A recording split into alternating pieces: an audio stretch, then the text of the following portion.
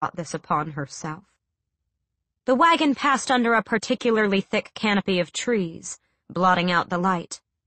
For a heartbeat, the silence peeled back long enough for that question to worm its way into her skull, into her skin, into her breath and her bones.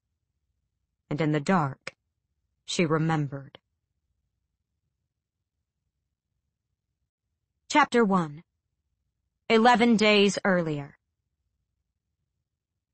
Celaena Sardothien had been waiting for this night for the past year. Sitting on the wooden walkway tucked into the side of the gilded dome of the Royal Theatre, she breathed in the music rising from the orchestra far below.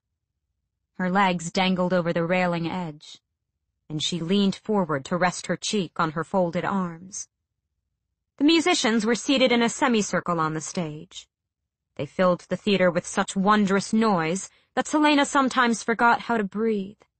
She had seen this symphony performed 4 times in the past 4 years, but she'd always gone with Arobin. It had become their annual autumn tradition. Though she knew she shouldn't, she let her eyes drift to the private box where, until last month, she'd always been seated. Was it from spite or sheer blindness that Arobin Hamel now sat there, Lysandra at his side?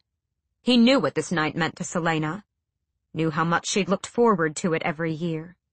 And though Celaena hadn't wanted to go with him, and never wanted to do anything with him again, tonight he'd brought Lysandra, as if this night didn't mean anything to him at all. Even from the rafters, she could see the king of the assassins holding the hand of the young courtesan, his leg resting against the skirts of her rose-colored gown. A month after Arobin had won the bidding for Lysandra's virginity, it seemed that he was still monopolizing her time.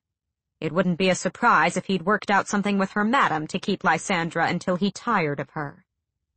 Celaena wasn't sure if she pitied Lysandra for it. Celaena returned her attention to the stage.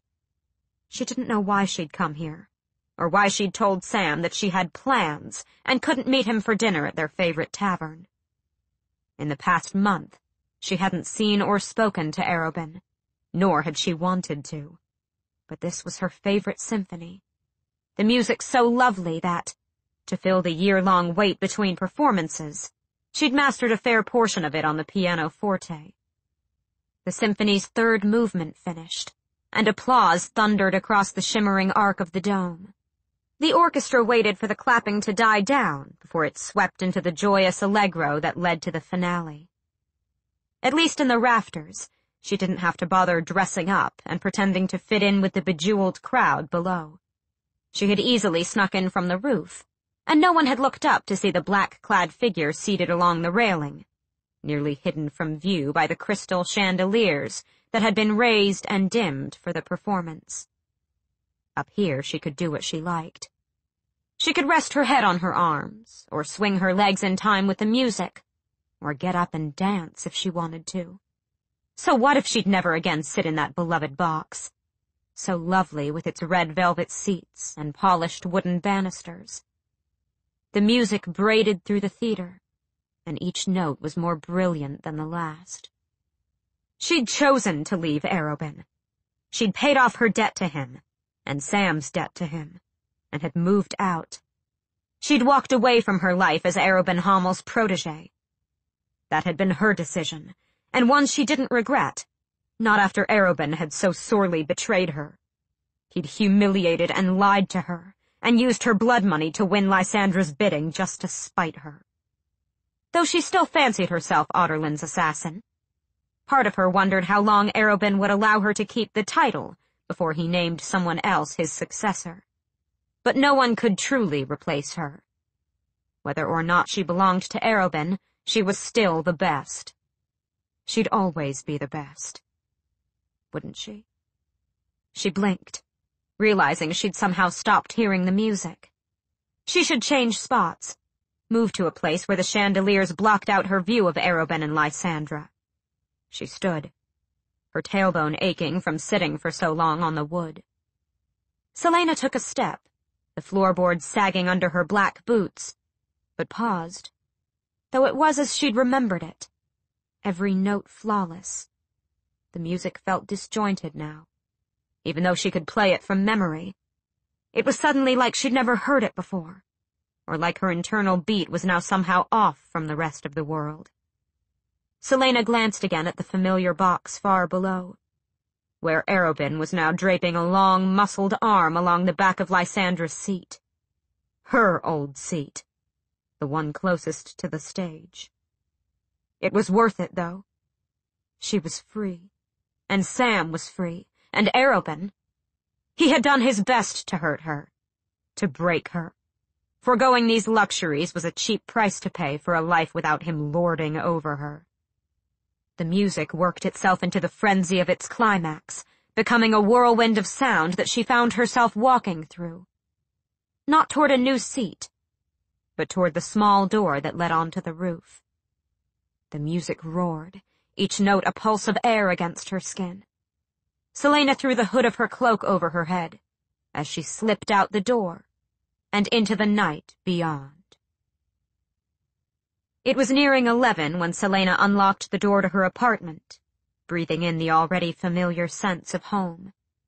She'd spent much of the past month furnishing the spacious apartment, hidden on the upper floor of a warehouse in the slums that she now shared with Sam.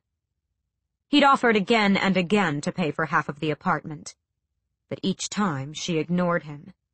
It wasn't because she didn't want his money, though she truly didn't, but rather because, for the first time ever, this was a place that was hers, and though she cared deeply for Sam, she wanted to keep it that way. She slipped inside, taking in the great room that greeted her. To the left, a shining oak dining table large enough to fit 8 upholstered chairs around it. To her right, a plush red couch, 2 armchairs, and a low-lying table set before the darkened fireplace. The cold fireplace told her enough. Sam wasn't home. Celaena might have gone into the adjacent kitchen to devour the remaining half of the berry tart Sam hadn't finished at lunch. Might have kicked off her boots and reclined before the floor-to-ceiling window to take in the stunning nighttime view of the capital. She might have done any number of things, had she not spied the note atop the small table beside the front door. "I've gone out," it said in Sam's handwriting. "Don't wait up." Celaena crumpled the note in her fist. She knew exactly where he'd gone, and exactly why he didn't want her to wait up. Because if she were asleep, then she most likely wouldn't see the blood and bruises on him when he staggered in. Swearing viciously, Celaena threw the crumpled note on the ground and stalked out of the apartment, slamming the door shut behind her.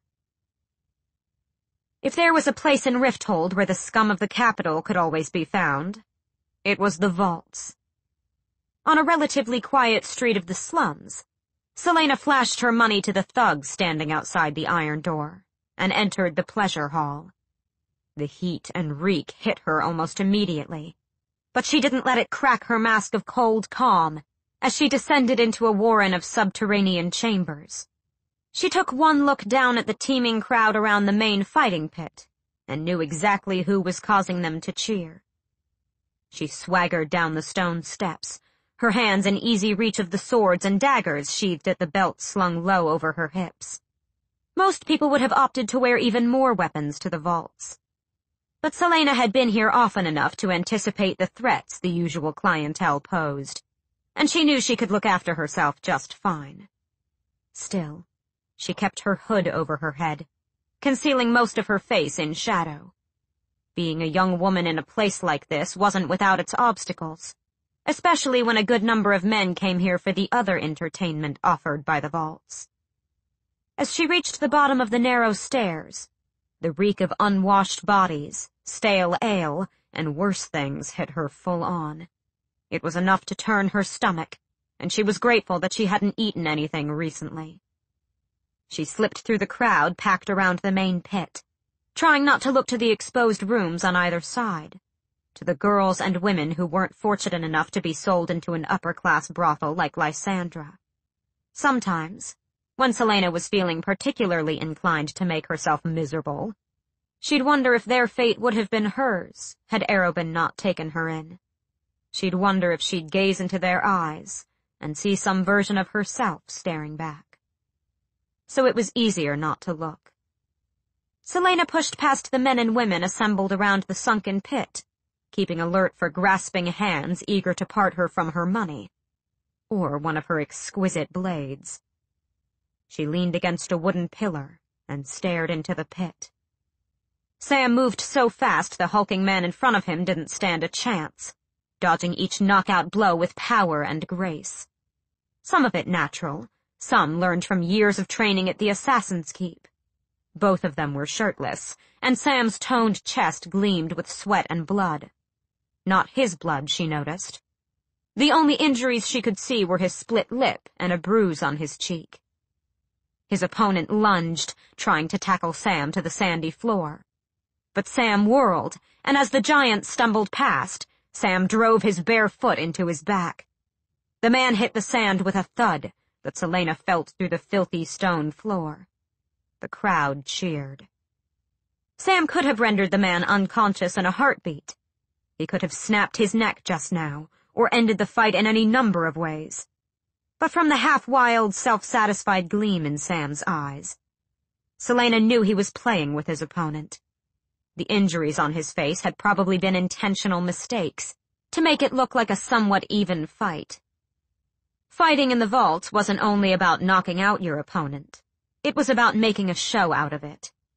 The crowd near savage with elation, Sam probably had been giving them one hell of a performance.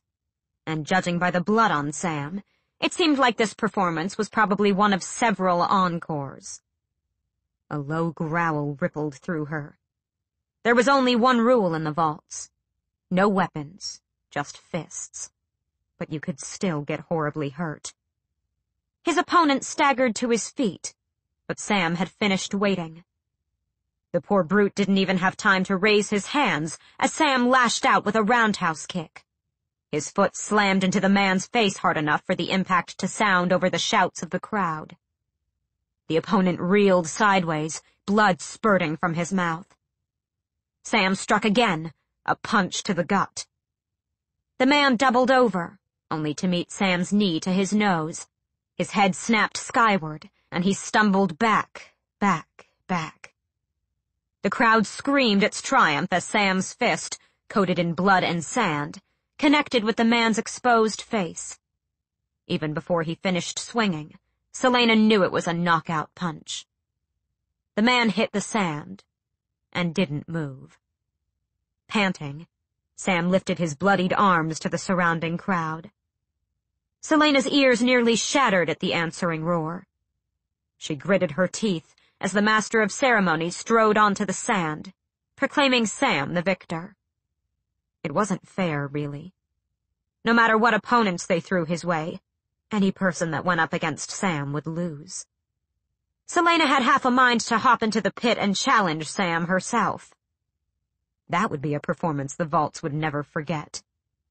She gripped her arms. She hadn't had a contract in the month since she'd left Arobin. And though she and Sam continued training as best they could, the urge to jump into that pit and take them all down was overwhelming. A wicked smile spread across her face. If they thought Sam was good, then she'd really give the crowd something to scream for. Sam spotted her leaning against the pillar. His triumphant grin remained, but she saw a glimmer of displeasure flash in his brown eyes. She inclined her head toward the exit. The gesture told him all he needed to know. Unless he wanted her to get into the pit with him, he was done for tonight, and she'd meet him on the street when he had collected his earnings. And then the real fight would begin. "Should I be relieved or worried that you haven't said anything?" Sam asked her, as they strode through the back streets of the capital, weaving their way home. Celaena dodged a puddle that could have been either rainwater or urine. "I've been thinking of ways to begin that don't involve screaming." Sam snorted, and she ground her teeth. A bag of coins jangled at his waist. Although the hood of his cloak was pulled up over his head, she could still clearly see his split lip. She fisted her hands. "You promised you wouldn't go back there." Sam kept his eyes on the narrow alley ahead of them, always alert, always watching for any source of danger. I didn't promise. I said I'd think about it. People die in the vaults! She said it louder than she meant to, her words echoing off the alley walls. People die because they're fools in search of glory. They're not trained assassins. Accidents still happen. Any of those men could have snuck in a blade. He let out a quick, harsh laugh, full of pure male arrogance. You really think so little of my abilities? They turned down another street, where a group of people were smoking pipes outside a dimly lit tavern. Celaena waited until they were past them before speaking. Risking yourself for a few coins is absurd. We need whatever money we can get, Sam said quietly. She tensed. We have money. Some money. Less and less each day. It won't last forever. Not when we haven't been able to get any other contracts. And especially not with your lifestyle. My lifestyle? She hissed. But it was true.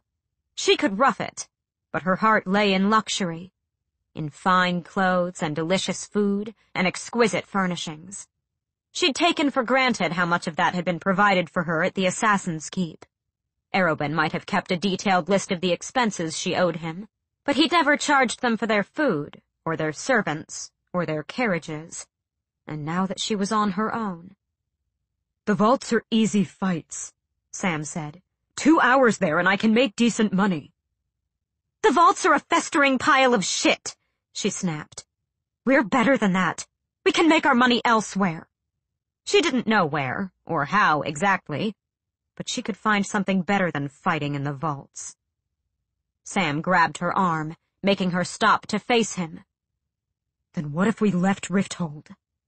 Though her own hood covered most of her features, she raised her brows at him. What's keeping us here? Nothing. Everything. Unable to answer him, Celaena shook off his grasp and continued walking. It was an absurd idea, really. Leaving Rifthold? Where would they even go?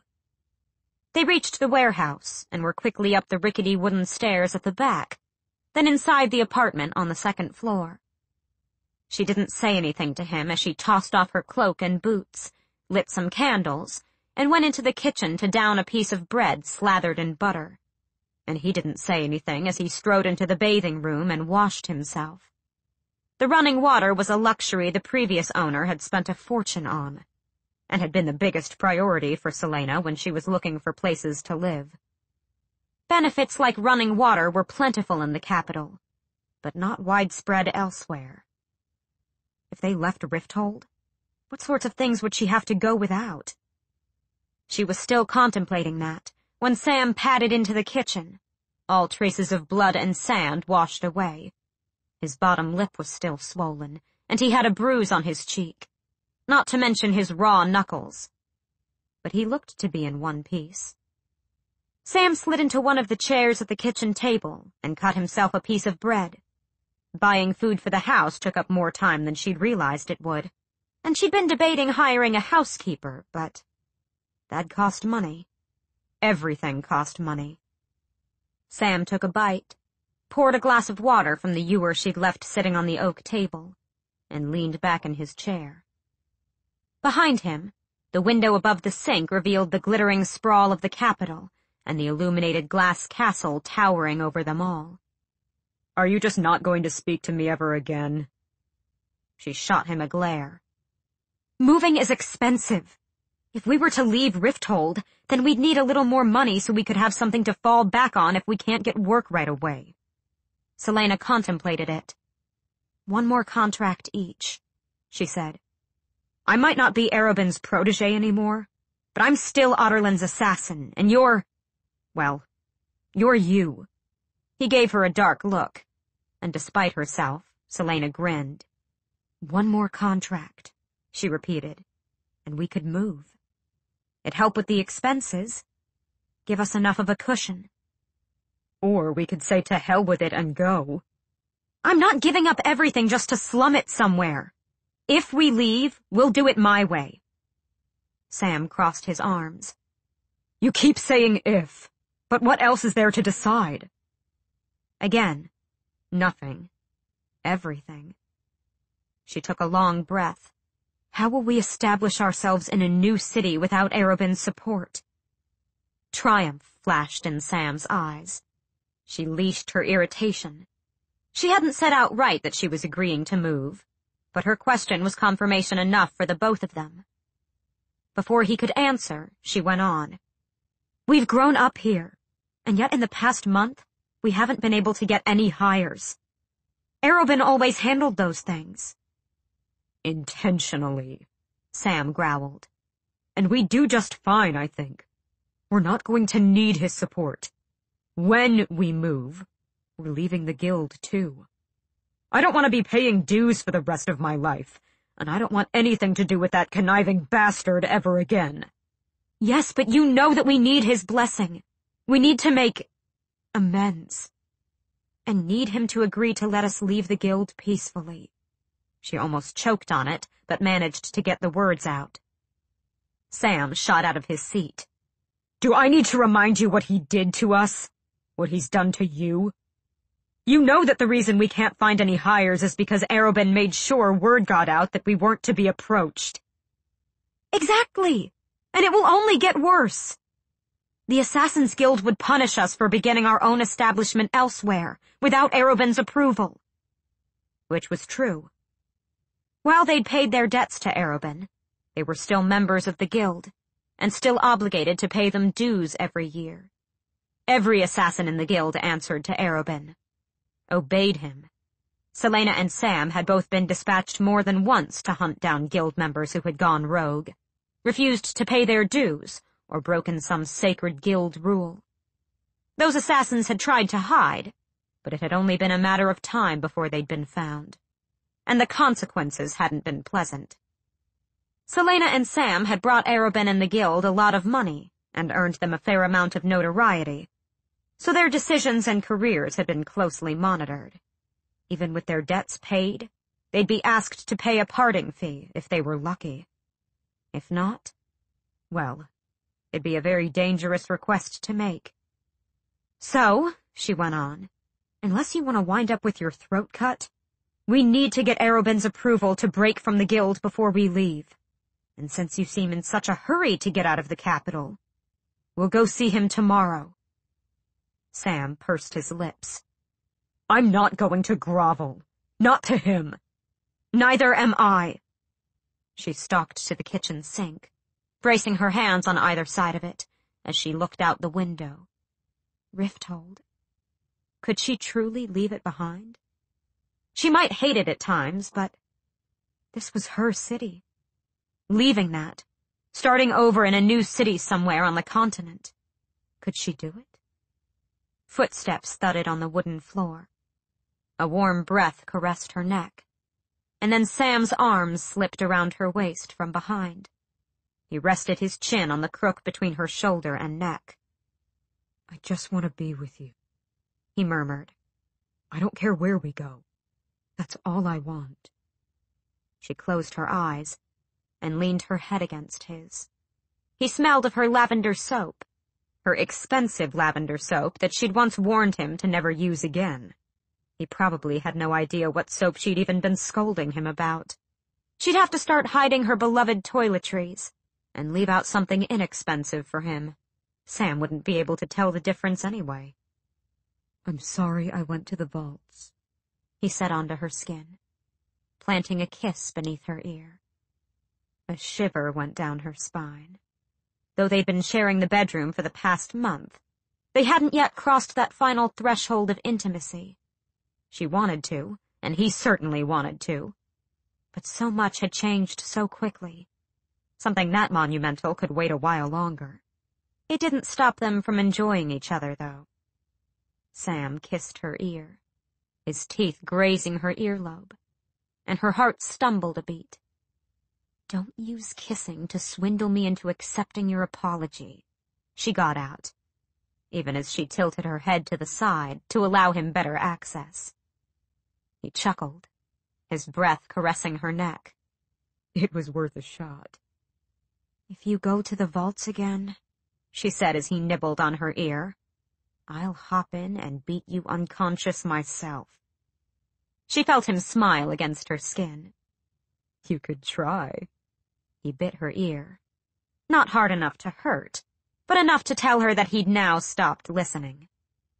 She whirled in his arms, glaring up at him, at his beautiful face illuminated by the glow of the city, at his eyes, so dark and rich. And you used my lavender soap. Don't you ever do that. But then Sam's lips found hers, and Celaena stopped talking for a good while after that. Yet as they stood there, their bodies twining around each other, there was still one question that remained unasked. One question neither of them dared voice. Would Arobin Hamel let them leave? Chapter 2. When Celaena and Sam entered the Assassin's Keep the next day, it was as if nothing had changed. The same trembling housekeeper greeted them at the door before scuttling away, and Wesley, Arobin's bodyguard, was standing in his familiar position outside the King of the Assassins' study. They strode right up to the door, Celaena using every step, every breath to take in details. 2 blades strapped to Wesley's back, one at his side, 2 daggers sheathed at his waist, the glint of one shining in his boot. Probably one more hidden in the other boot, too. Wesley's eyes were alert, keen. Not a sign of exhaustion or sickness or anything that she could use to her advantage if it came to a fight. But Sam just strolled right up to Wesley, and despite how quiet he'd been on their long walk over, he held out a hand and said, Good to see you, Wesley. Wesley shook Sam's hand and gave a half-smile. I'd say you look good, boyo, but that bruise says otherwise. Wesley looked at Celaena, who lifted her chin and huffed. You look more or less the same, he said, a challenging gleam in his eyes. He'd never liked her, never bothered to be nice, as if he'd always known that she and Arobin would wind up on opposite sides, and that he'd be the first line of defense. She strode right past him. And you still look like a jackass, she said sweetly, and opened the doors to the study. Sam muttered an apology as Celaena entered the room and found Arobin waiting for them. The King of the Assassins watched them with a smile, his hands steepled on the desk in front of him. Wesley shut the door behind Sam, and they silently took seats in the 2 chairs before Arobin's massive oak desk. One glance at Sam's drawn face told her that he, too, was remembering the last time the 2 of them had been in here together. That night had ended with both of them beaten into unconsciousness at Arobin's hands. That had been the night that Sam's loyalty had switched, when he'd threatened to kill Arobin for hurting her. It had been the night that changed everything. Arobin's smile grew, a practiced, elegant expression disguised as benevolence. As overjoyed as I am to see you in good health, he said. Do I even want to know what brings the 2 of you back home? Home. This wasn't her home now, and Arobin knew it. The word was just another weapon. Sam bristled, but Celaena leaned forward. They'd agreed that she would do the talking, since Sam was more likely to lose his temper when Arobin was involved. We have a proposal for you, she said, keeping perfectly still. Coming face to face with Arobin, after all his betrayals, made her stomach twist. When she'd walked out of this office a month ago, she'd sworn that she'd kill him if he bothered her again. And Arobin, surprisingly, had kept his distance. Oh. Arobin leaned back in his chair. We're leaving Rifthold, she said, her voice cool and calm. And we'd like to leave the guild, too. Ideally, we'd establish our own business in another city on the continent. Nothing that would rival the guild, she added smoothly. Just a private business for us to make ends meet. She might need his approval, but she didn't have to grovel. Arobin looked from Celaena to Sam. His silver eyes narrowed on Sam's split lip. Lovers' quarrel. A misunderstanding, Celaena said before Sam could snap a retort. Of course Arobin would refuse to immediately give them an answer. Sam gripped the wooden arms of his chair. "Ah," Arobin replied, still smiling, still calm and graceful and deadly. "And where exactly are you living now? Somewhere nice, I hope. It wouldn't do to have my best assassins living in squalor."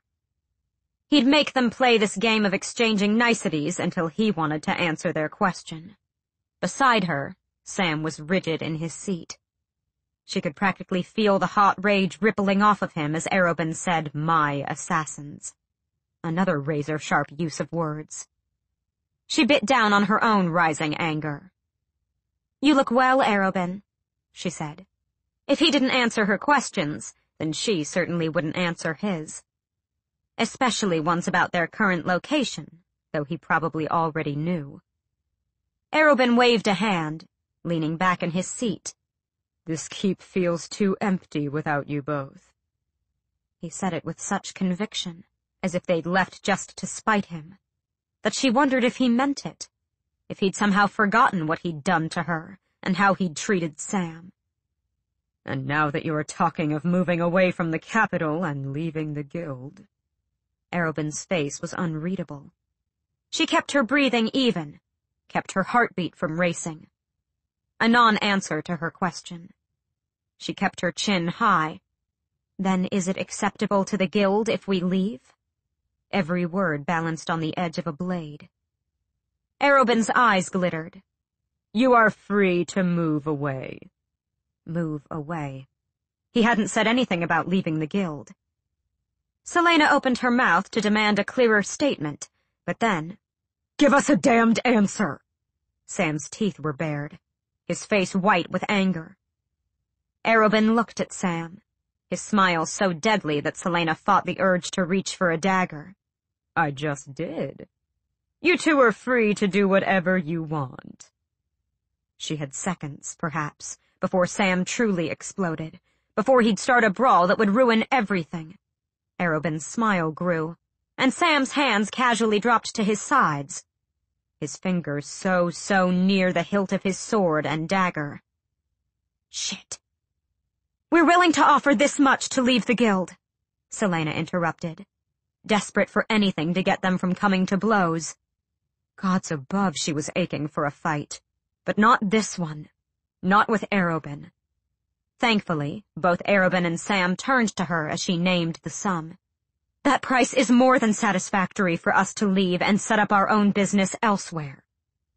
Arobin looked at her for a too long moment before he made her a counter-offer. Sam shot to his feet. "Are you insane?" Celaena was too stunned to move. That much money. He had to know, somehow, how much she had left in the bank, because paying him what he asked would wipe it out entirely. The only money they'd have would be Sam's meager savings, and whatever she could get from the apartment, which might be hard to sell, given its location and unusual layout. She countered his offer with another, but he just shook his head and stared up at Sam. "You two are my best," Arobin said with maddening calm. "If you leave, then the respect and the money you'd provide the guild would be lost. I have to account for that. This price is generous." "Generous?" Sam hissed. But Celaena, her stomach churning, lifted her chin. She could keep throwing figures at him until she was blue in the face, but he'd obviously picked this number for a reason. He would not budge. It was one last slap in the face, one final twist of the knife meant only to punish her. "I accept," she said, giving him a bland smile. Sam whipped his head around, but she kept her eyes on Arobin's elegant face. "I'll have the funds transferred to your account immediately. And once that's done, we're leaving. And I expect to never be bothered by you or the guild again. Understood?" Celaena rose to her feet. She had to get far away from here. Coming back had been a mistake. She shoved her hands in her pockets to hide how they were starting to tremble. Arobin grinned at her, and she realized he already knew. "Understood." You had no right to accept his offer, Sam raged. His face set with such fury that people along the broad city avenue practically jumped out of his way. No right to do that without consulting me. You didn't even bargain. Celaena peered into the shop windows as she walked by. She loved the shopping district in the heart of the capital. The clean sidewalks lined with trees. The main avenue leading right up to the marble steps of the Royal Theatre. The way she could find anything from shoes to perfumes to jewelry to fine weapons. If we pay that, then we definitely need to find a contract before we leave. If we pay that, she said. I am paying that. Like hell you are. It's my money and I can do what I want with it.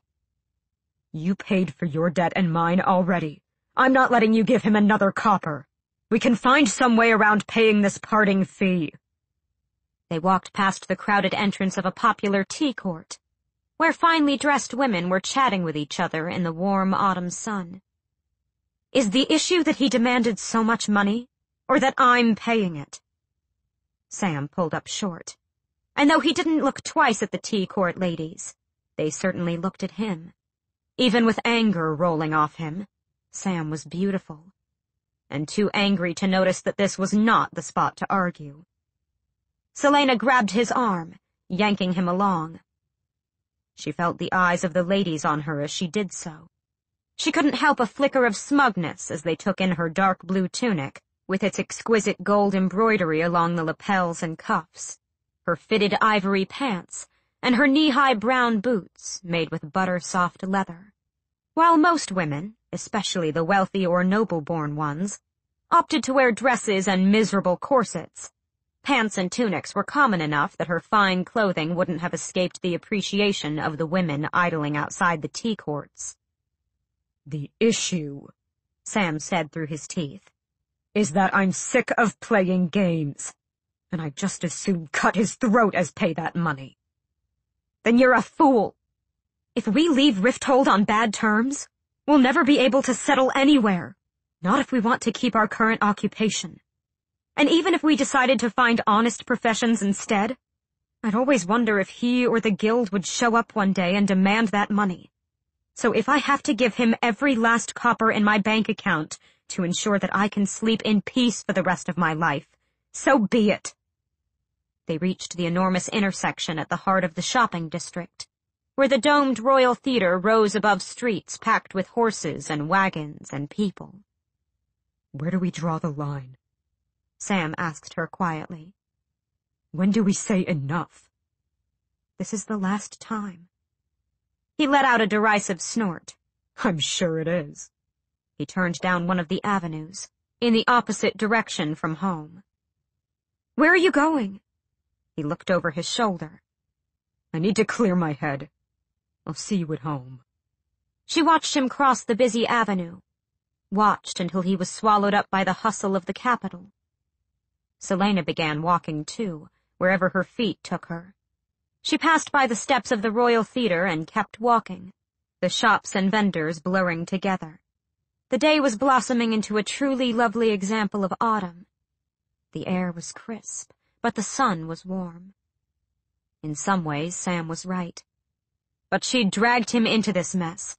She'd been the one who had started things in Skulls Bay. Though he claimed to have been in love with her for years, if she'd only kept her distance these past few months, he wouldn't be in this situation.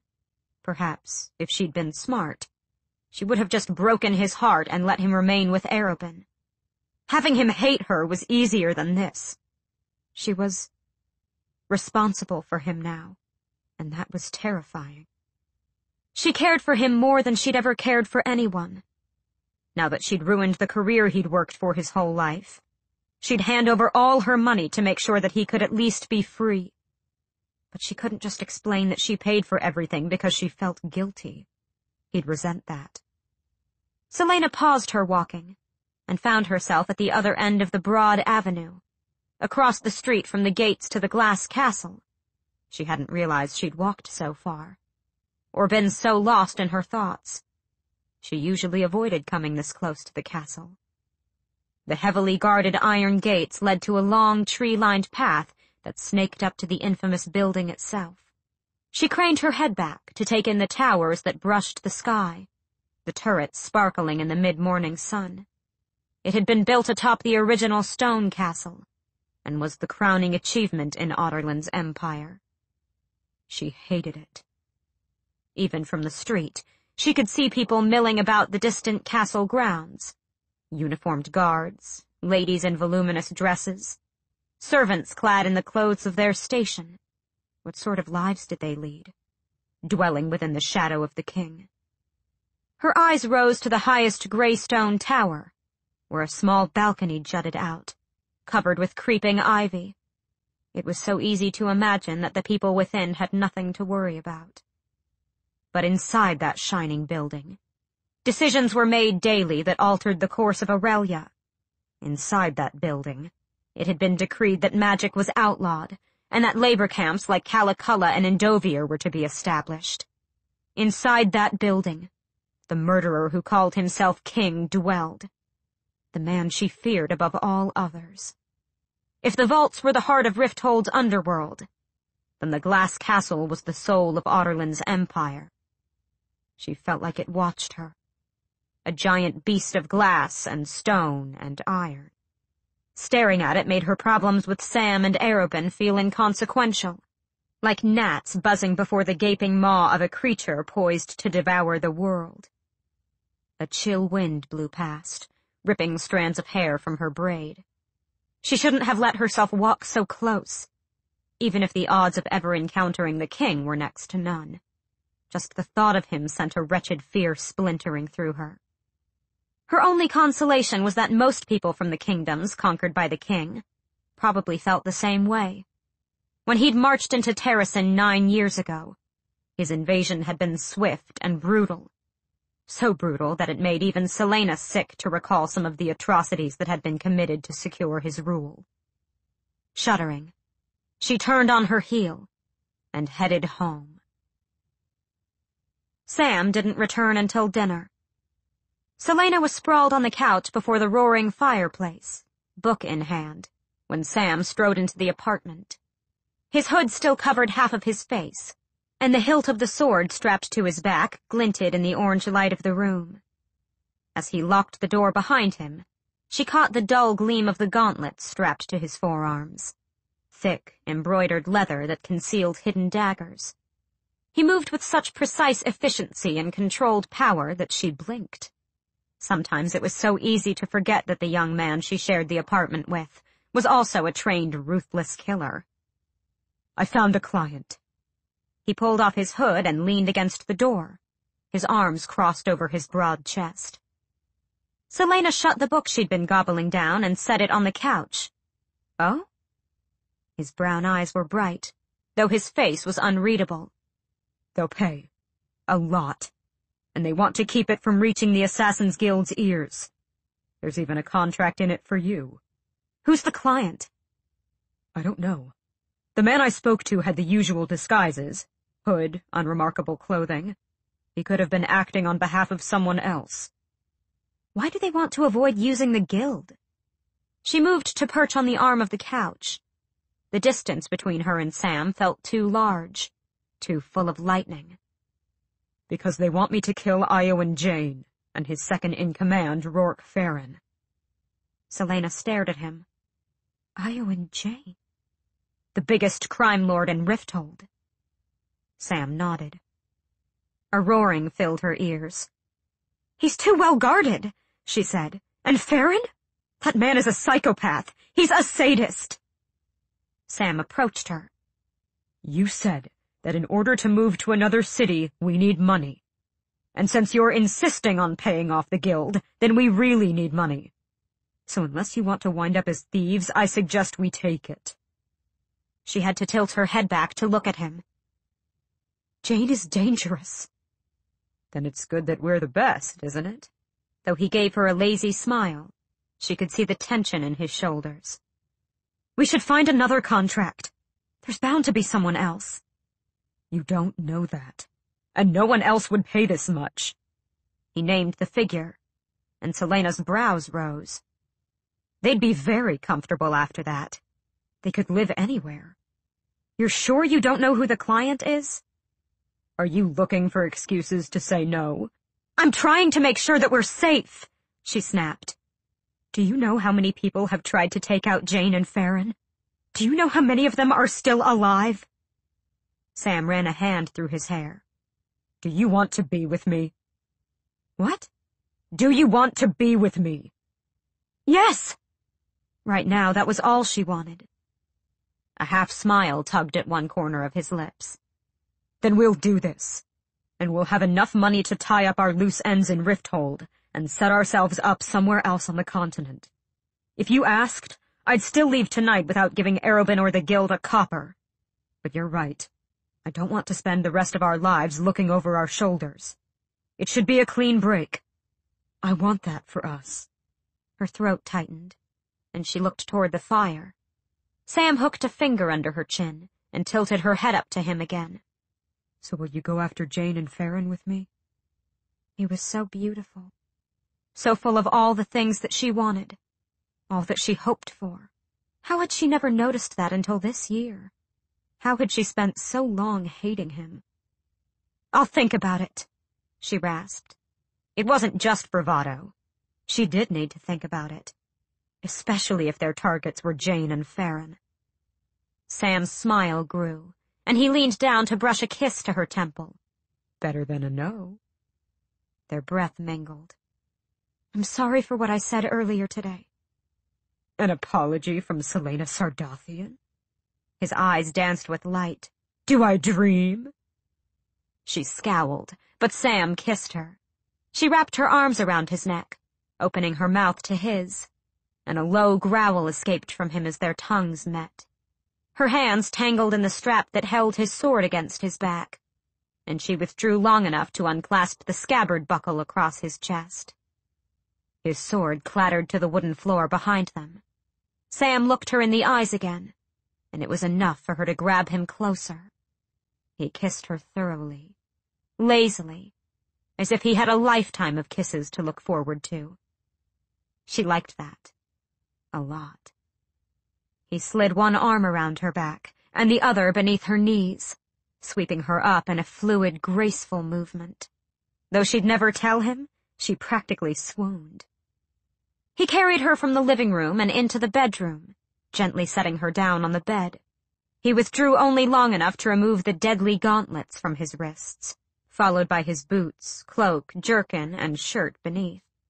She took in his golden skin and muscled chest, the slender scars that peppered his torso, her heart beating so fast she could hardly breathe.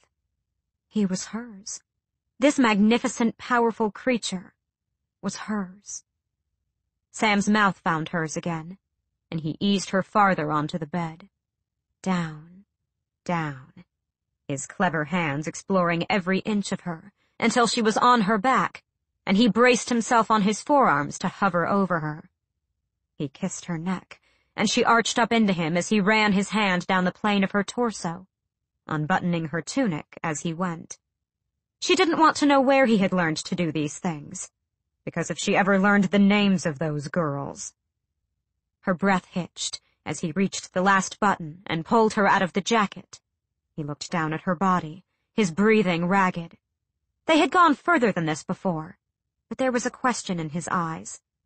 A question written over every inch of his body. Not tonight, she whispered, her cheeks flaring with heat. Not yet. I'm in no rush, he said, bending down to graze his nose along her shoulder. It's just...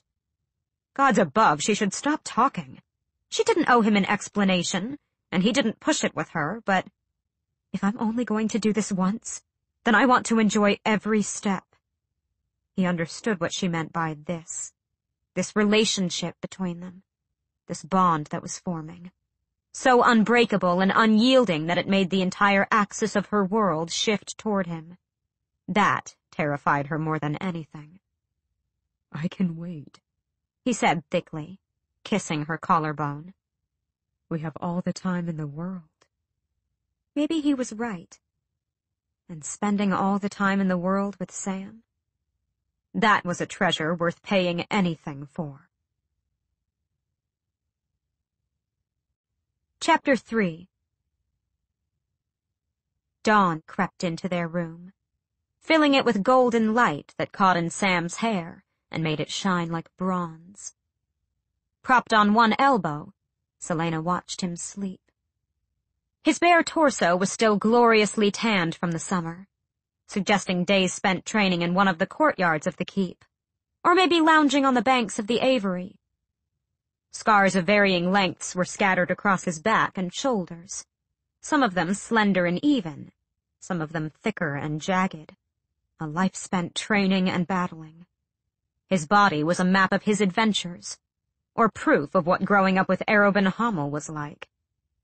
She ran a finger down the groove of his spine. She didn't want to see another scar added to his flesh. She didn't want this life for him. He was better than that. Deserved better. When they moved, maybe they couldn't leave behind death and killing and all that came with it. Not at first, but someday, far in the future, perhaps. She brushed the hair from his eyes. Someday they would both lay down their swords and daggers and arrows. And by leaving Rifthold, by leaving the guild, they'd take the first step toward that day, even if they had to keep working as assassins for a few more years at least. Sam's eyes opened, and finding her watching him, he gave her a sleepy smile. It hit her like a punch to the gut. Yes, for him, she could someday give up being Otterland's assassin, give up the notoriety and fortune. He pulled her down, wrapping an arm around her bare waist and tucking her in close to him. His nose grazed her neck, and he breathed her in deeply. "Let's take down Jane and Farron," she said softly. Sam purred a response onto her skin that told her he was only half awake, and that his mind was on anything but Jane and Farron. She dug her nails into his back, and he grunted his annoyance, but made no move to awaken. "We'll eliminate Farron first, to weaken the chain of command.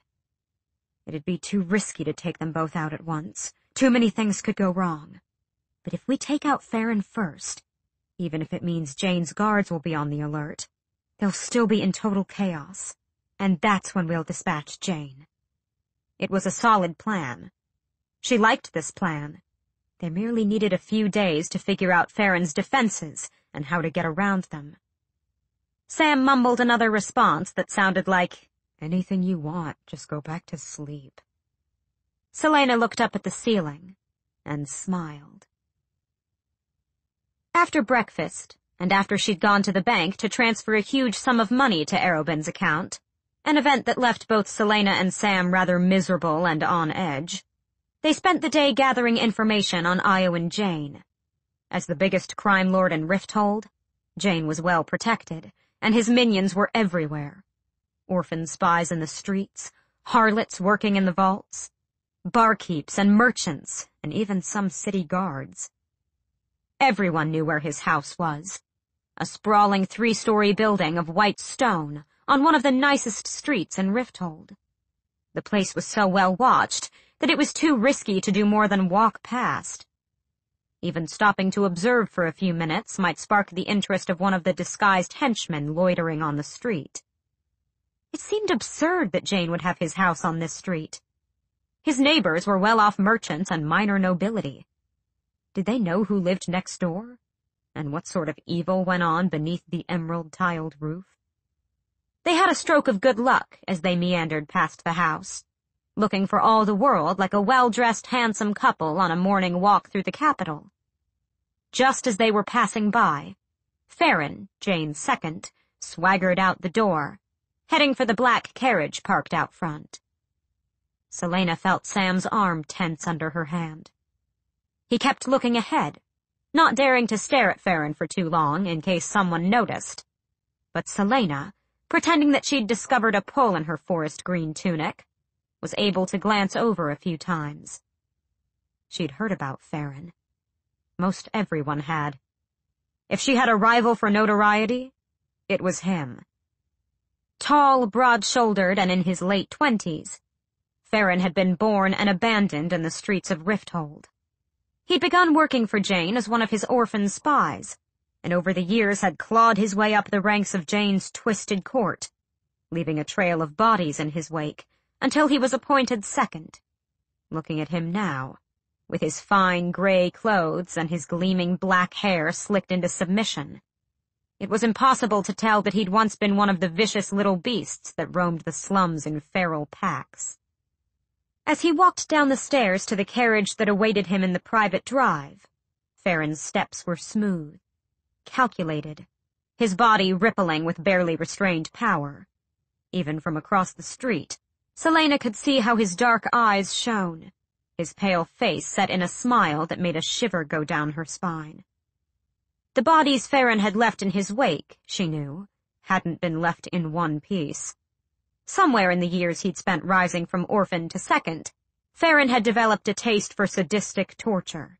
It had earned him his spot at Jane's side, and kept his rivals from challenging him.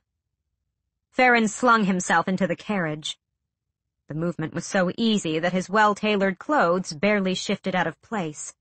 The carriage started down the driveway, turned onto the street, and Celaena looked up as it ambled past. Only to see Farron looking out the window, staring right at her. Sam pretended not to notice.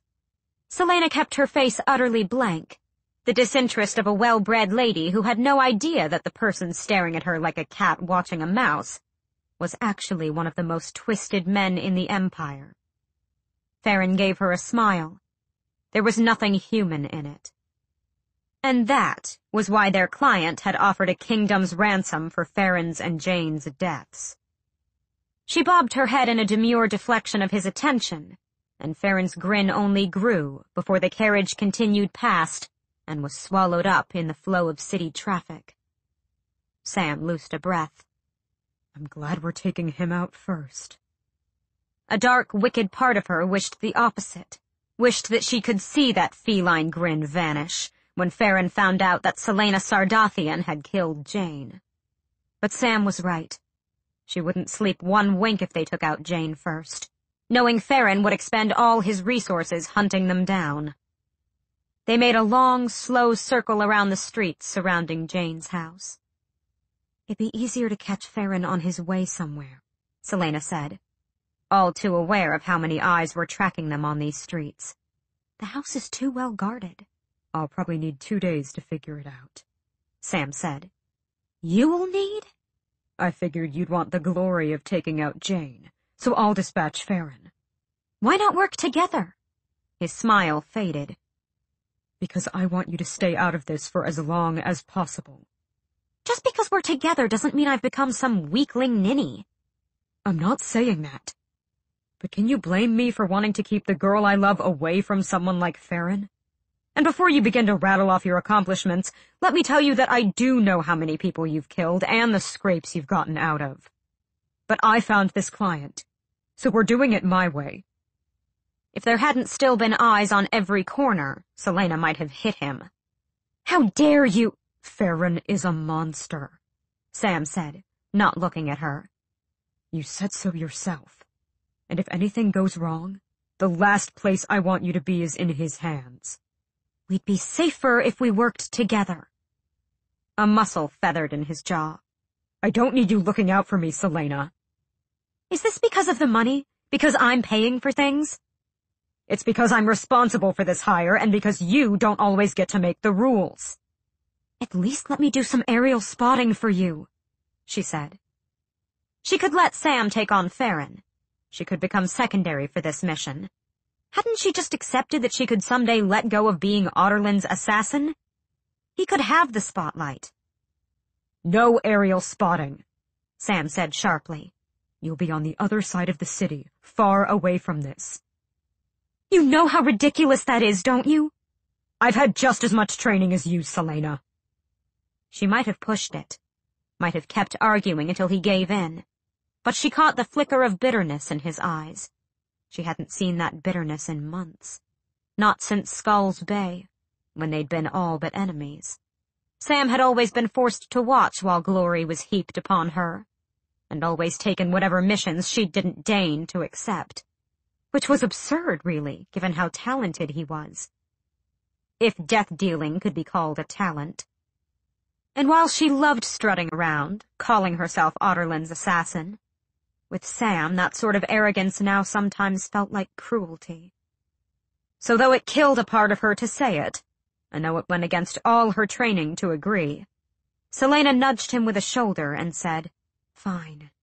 You take down Farron by yourself, but I get to dispatch Jane. And then we'll do it my way." Celaena had her weekly dancing lesson with Madame Florine, who also trained all of the dancers at the Royal Theatre. So she left Sam to finish his scouting as she headed to the old woman's private studio. 4 hours later, sweaty and aching and utterly spent, Celaena made her way back home across the city. She'd known the stern Madame Florine since she was a child. She taught all of Arobyn's assassins the latest popular dances. But Celaena liked to take extra lessons because of the flexibility and grace the classical dances instilled. She'd always suspected the terse instructor had barely tolerated her, but to her surprise, Madame Florine had refused to take any pay for lessons now that she'd left Arobyn. She'd have to find another dance instructor once they moved. More than that, a studio with a decent pianoforte player. And the city would have to have a library, too. A great, wonderful library. Or a bookshop with a knowledgeable owner who could make sure her thirst for books was always sated. And a good clothier, and perfumer, and jeweler, and confectionery. Her feet dragged as she walked up the wooden steps to her apartment above the warehouse. She blamed it on the lesson. Madame Florine was a brutal taskmistress. She didn't accept limp wrists or sloppy posture or anything except Celaena's very best, though she did always turn a blind eye to the last 20 minutes of their lesson, when she allowed Celaena to tell the student on the pianoforte to play her favorite music and set herself loose, dancing with wild abandon. And now that Celaena had no pianoforte of her own in the apartment, Madame Florine even let her remain after the lesson to practice. Celaena found herself atop the stair landing, staring at the silvery green door. She could leave Rifthold. If it meant being free of Arobyn, she could leave behind all these things she loved. Other cities on the continent had libraries and bookshops and fine outfitters. Perhaps not as wonderful as Rifthold's, and perhaps the city's heart wouldn't beat with the familiar rhythm that she adored, but for Sam, she could leave. Sighing, Celaena unlocked the door and walked into the apartment. Arobyn Hommel was sitting on her couch. "Hello, darling," he said, and smiled. Chapter 4. Alone in the kitchen, Celaena poured herself a cup of tea, trying to keep her hands from shaking. He'd probably gotten the address from the servants who had helped bring over her things. To find him here, having broken into her home? How long had he been sitting inside? Had he gone through her things? She poured another cup of tea for Arobyn. Cups and saucers in hand, she walked back into the living room.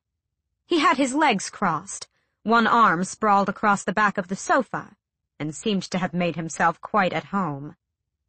She said nothing as she gave him the cup, and then took a seat in one of the armchairs. The hearth was dark, and the day had been warm enough that Sam had left one of the living room windows open. A briny breeze off the Avery flowed into the apartment, rustling the crimson velvet curtains and teasing through her hair. She'd miss that smell, too. Arobyn took a sip, then peered into his teacup to look at the amber liquid inside. "Who can I thank for the impeccable taste in tea?" "Me, but you already know that." Arobyn took another sip. "You know, I did know that." The afternoon light caught in his gray eyes, turning them to quicksilver. "What I don't know is why you and Sam think it's a good idea to dispatch Io and Jane and Rourke Theron." Of course he knew. "It's none of your business. Our client wanted to operate outside of the guild, and now that I've transferred the money to your account, Sam and I are no longer a part of it." "Io and Jane," Arobyn repeated, as if she somehow didn't know who he was. Iowan Jane. Are you insane? She clenched her jaw. I don't see why I should trust your advice. Even I wouldn't take on Jane. Arobyn's gaze burned. And I'm saying that as someone who has spent years thinking of ways to put that man in a grave. I'm not playing another one of your mind games. She set down her tea and rose from her seat. Get out of my house! Arobyn just stared up at her as if she were a sullen child. Jane is the undisputed crime lord in Rifthold for a reason. And Farron is his second for a damn good reason, too. You might be excellent, Celaena, but you're not invincible. She crossed her arms. Maybe you're trying to dissuade me because you're worried that when I kill him, I will have truly surpassed you. Arobyn shot to his feet, towering over her. The reason I'm trying to dissuade you, you stupid, ungrateful girl, is because Jane and Farron are lethal. If a client offered me the glass castle itself, I wouldn't touch an offer like that. She felt her nostrils flare. After all that you've done, how can you expect me to believe a word that comes out of your mouth? Her hand had started drifting toward the dagger at her waist. Arobyn's eyes remained on her face, but he was aware. He knew every movement her hands made, and didn't have to look at her to track them. Get out of my house, she growled. Arobyn gave her a half smile and looked around the apartment with deliberate care. Tell me something, Celaena. Do you trust Sam? What sort of question is that? Arobyn casually slid his hands into the pockets of his silver tunic. Have you told him the truth about where you came from? I have a feeling that's something he'd like to know, perhaps before he dedicates his life to you. She focused on keeping her breathing even, and pointed at the door again. Go! Arobyn shrugged, waving a hand as if to dismiss the questions he'd raised, and walked toward the front door. She watched his every move, took in every step and shift of his shoulders, noted what he looked at. He reached for the brass doorknob, but turned to her. His eyes, those silver eyes that would probably haunt her for the rest of her life, were bright. No matter what I have done, I really do love you, Celaena. The word hit her like a stone to the head. He'd never said that word to her before. Ever.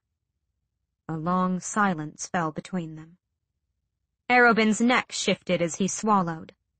I do the things that I do because I'm afraid, and because I don't know how to express what I feel. He said it so quietly that she barely heard it.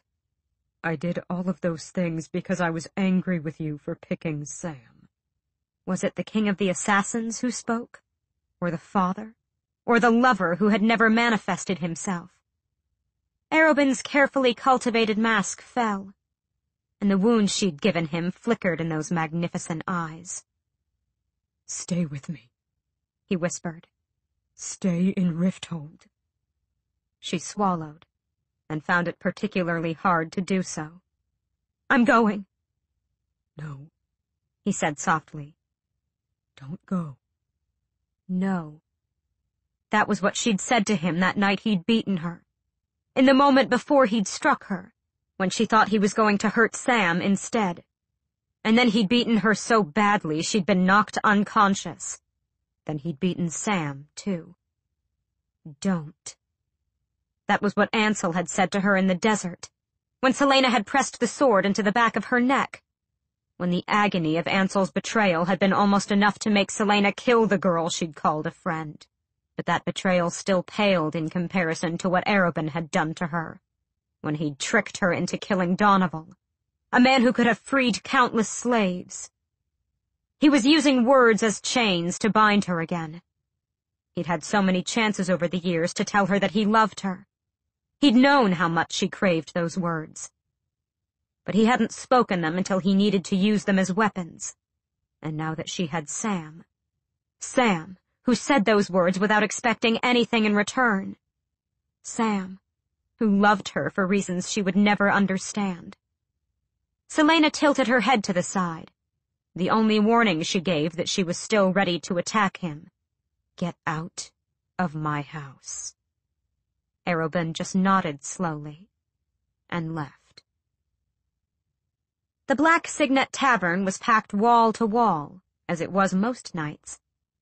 Seated with Sam at a table in the middle of the busy room, Celaena didn't particularly feel like eating the beef stew in front of her, or like talking, even though Sam had told her all about the information he'd gathered on Farron and Jane. She hadn't mentioned Arobin's surprise visit. A cluster of giggling young women sat nearby, tittering about how the Crown Prince was gone on holiday to the Surrian coast, and how they wished they could join the prince and his dashing friends, and on until Celaena contemplated chucking her spoon at them. But the Black Signet wasn't a violent tavern. It catered to a crowd who came to enjoy good food, good music, and good company. There were no brawls, no dark dealings, and certainly no prostitutes milling about.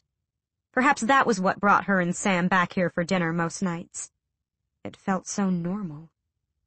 It was another place she'd miss. When they arrived home after dinner, the apartment feeling strangely not hers now that Arobin had broken in, Celaena went straight to the bedroom and lit a few candles. She was ready for this day to be over, ready to dispatch Jane and Farron, and then leave. Sam appeared in the doorway. "I've never seen you so quiet," he said. She looked at herself in the mirror above the dresser. The scar from her fight with Ansel had faded from her cheek, and the one on her neck was well on its way to disappearing, too. "I'm tired," she said. It wasn't a lie. She began unbuttoning her tunic, her hands feeling strangely clumsy. Was this why Arobin had visited? Because he'd known he'd impact her like this? She straightened, hating the thought so much that she wanted to shatter the mirror in front of her. "Did something happen?" She reached the final button of her tunic, but didn't take it off. She turned to face him, looking him up and down. Could she ever tell him everything? "Talk to me," he said, his brown eyes holding only concern. No twisted agendas, no mind games. "Tell me your deepest secret," she said softly. Sam's eyes narrowed, but he pushed off the threshold and took a seat on the edge of the bed. He ran a hand through his hair, setting the ends sticking up at odd angles. After a long moment, he spoke. "The only secret I've borne my entire life is that I love you." He gave her a slight smile. "It was the one thing I believed I'd go to the grave without voicing." His eyes were so full of light that it almost stopped her heart. She found herself walking toward him, then placing one hand along his cheek and threading the other through his hair. He turned his head to kiss her palm, as if the phantom blood that coated her hands didn't bother them. His eyes found hers again. "What's yours, then?" The room felt too small, the air too thick. She closed her eyes. It took her a minute, and more nerve than she realized, but the answer finally came. It had always been there, whispering to her in her sleep, behind every breath, a dark weight that she couldn't ever escape. "Deep down," she said, "I'm a coward." His brows rose. "I'm a coward," she repeated, "and I'm scared. I'm scared all the time. Always." He removed her hand from his cheek to kiss the tips of her fingers. "I get scared, too," he murmured onto her skin. "You want to hear something ridiculous? Whenever I'm scared out of my wits, I tell myself, my name is Sam Cortland, and I will not be afraid. I've been doing it for years." It was her turn to raise her brows. "And that actually works?" He laughed onto her fingers. "Sometimes it does, sometimes it doesn't, but it usually makes me feel better to some degree. Or it just makes me laugh at myself a bit." It wasn't the sort of fear she'd been talking about, but... "I like that," she said. He laced his fingers with hers and pulled her onto his lap. "I like you," he murmured, and Celaena let him kiss her until she'd again forgotten the dark burden that would always haunt her. Chapter 5. Rourke Farron was a busy, busy man. Celaena and Sam were waiting a block away from Jane's house before dawn the next morning, both of them wearing nondescript clothing, and cloaks with hoods deep enough to cover most of their features without giving alarm. Farron was out and about before the sun had fully risen. They trailed his carriage through the city, observing him at each stop. It was a wonder he even had time to indulge in his sadistic delights, because Jane's business certainly took up plenty of his day. He took the same black carriage everywhere, more proof of his arrogance, since it made him an easily marked target. Unlike Donoval, who was constantly guarded, Farron seemed to deliberately go without guards, daring anyone to take him on. They followed him to the bank, to the dining rooms and taverns owned by Jane, to the brothels and the black market stalls hidden in crumbling alleys, then back to the bank again. He made several stops at Jane's house in between, too. And then he surprised Celaena once by going into a bookshop, not to threaten the owner or collect dues, but to buy books. She'd hated that for some reason, especially when, despite Sam's protest, she'd quickly snuck in while the bookseller was in the back and spied the receipt ledger behind the desk. Farron hadn't bought books about torture or death or anything wicked. Oh no, they'd been adventure novels. Novels that she had read and enjoyed. The idea of Farron reading them too felt like a violation somehow. The day slipped by, and they learned little except for how brazenly he traveled about. Sam should have no trouble dispatching him tomorrow night. When the sun was shifting into the golden hues of late afternoon, Farron pulled up at the nondescript iron door that led down into the vaults. At the end of the street, Celaena and Sam watched him as they pretended to be washing dung off their boots at a public spigot. "It seems fitting that Jane owns the vaults," Sam said quietly over the gushing water. Celaena gave him a glare, or she would have if the hood hadn't been in the way. "Why do you think I got so mad about you fighting there? If you ever got into any trouble with the people at the vaults, ever pissed them off, you're significant enough that Farron himself would come to punish you." "I can handle Farron." She rolled her eyes. "I didn't expect him actually to make a visit, though. Seems too dirty here, even for him." "Should we take a look?" The street was quiet. The vaults came alive at night, but during the day, there wasn't anyone in the alley except for a few stumbling drunks and the half-dozen guards always posted outside. It was a risk, she supposed, going into the vaults after Farron, but if Farron truly rivaled her for notoriety, it would be interesting to get a sense of what he was really like before Sam ended his life tomorrow night. "Let's go," she said. They flashed silver at the guards outside, then tossed it to the guards inside, and they were in. The thugs asked no questions, and didn't demand they remove their weapons or their hoods. Their usual clientele wanted discretion while partaking in the twisted delights of the vaults. From the top of the stairs just inside the front door, Celaena instantly spotted Farron sitting at one of the scarred and burned wooden tables in the center of the room, talking to a man she recognized as Helmson, the master of ceremonies during the fights. A small lunchtime crowd had gathered at the other tables, though they'd all cleared a ring around Farron. At the back of the chamber, the pits were dark and quiet, slaves working to scrape off the blood and gore before the night's revelries. Celaena tried not to look too long at the shackles and broken posture of the slaves. It was impossible to tell where they'd come from, if they'd begun as prisoners of war, or had just been stolen from their kingdoms. She wondered if it was better to wind up as a slave here, or a prisoner in a brutal labor camp like in Dovier. Both seemed like similar versions of a living hell. Compared to the teeming crowds the other night, the vaults were practically deserted today. Even the prostitutes in the exposed chambers flanking the sides of the cavernous space were resting while they could. Many of the girls slept in tangled heaps on the narrow cots, barely hidden from view by the shabby curtains designed to give the illusion of privacy. She wanted to burn this place into nothing but ashes, and then let everyone know that this wasn't the sort of thing Otterland's assassins stood for. Perhaps after they'd taken out Farron and Jane, she'd do just that. One final bit of glory and retribution from Celaena Sardothien.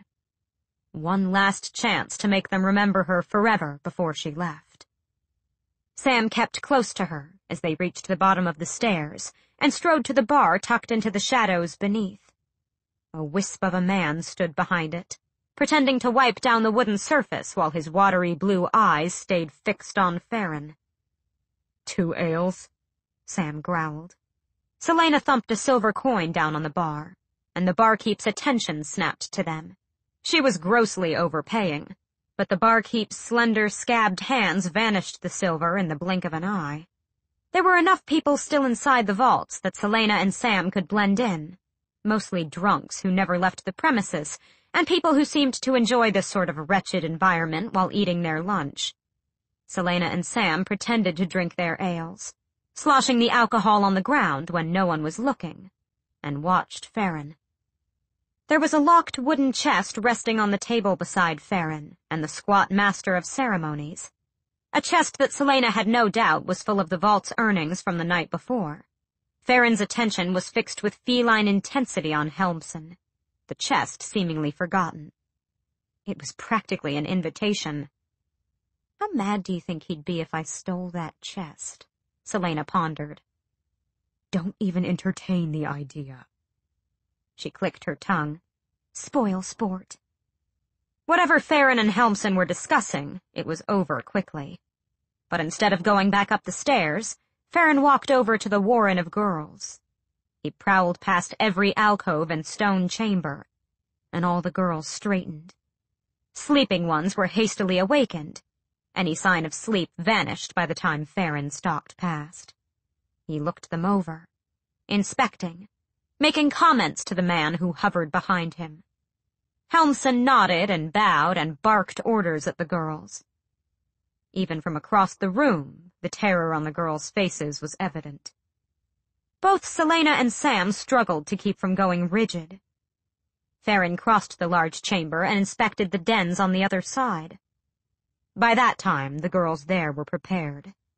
When Farron had finished, he looked over his shoulder and nodded to Helmson. Helmson sagged with what could only be relief, but then paled and quickly found somewhere else to be, as Farron snapped his fingers at one of the sentries near a small door.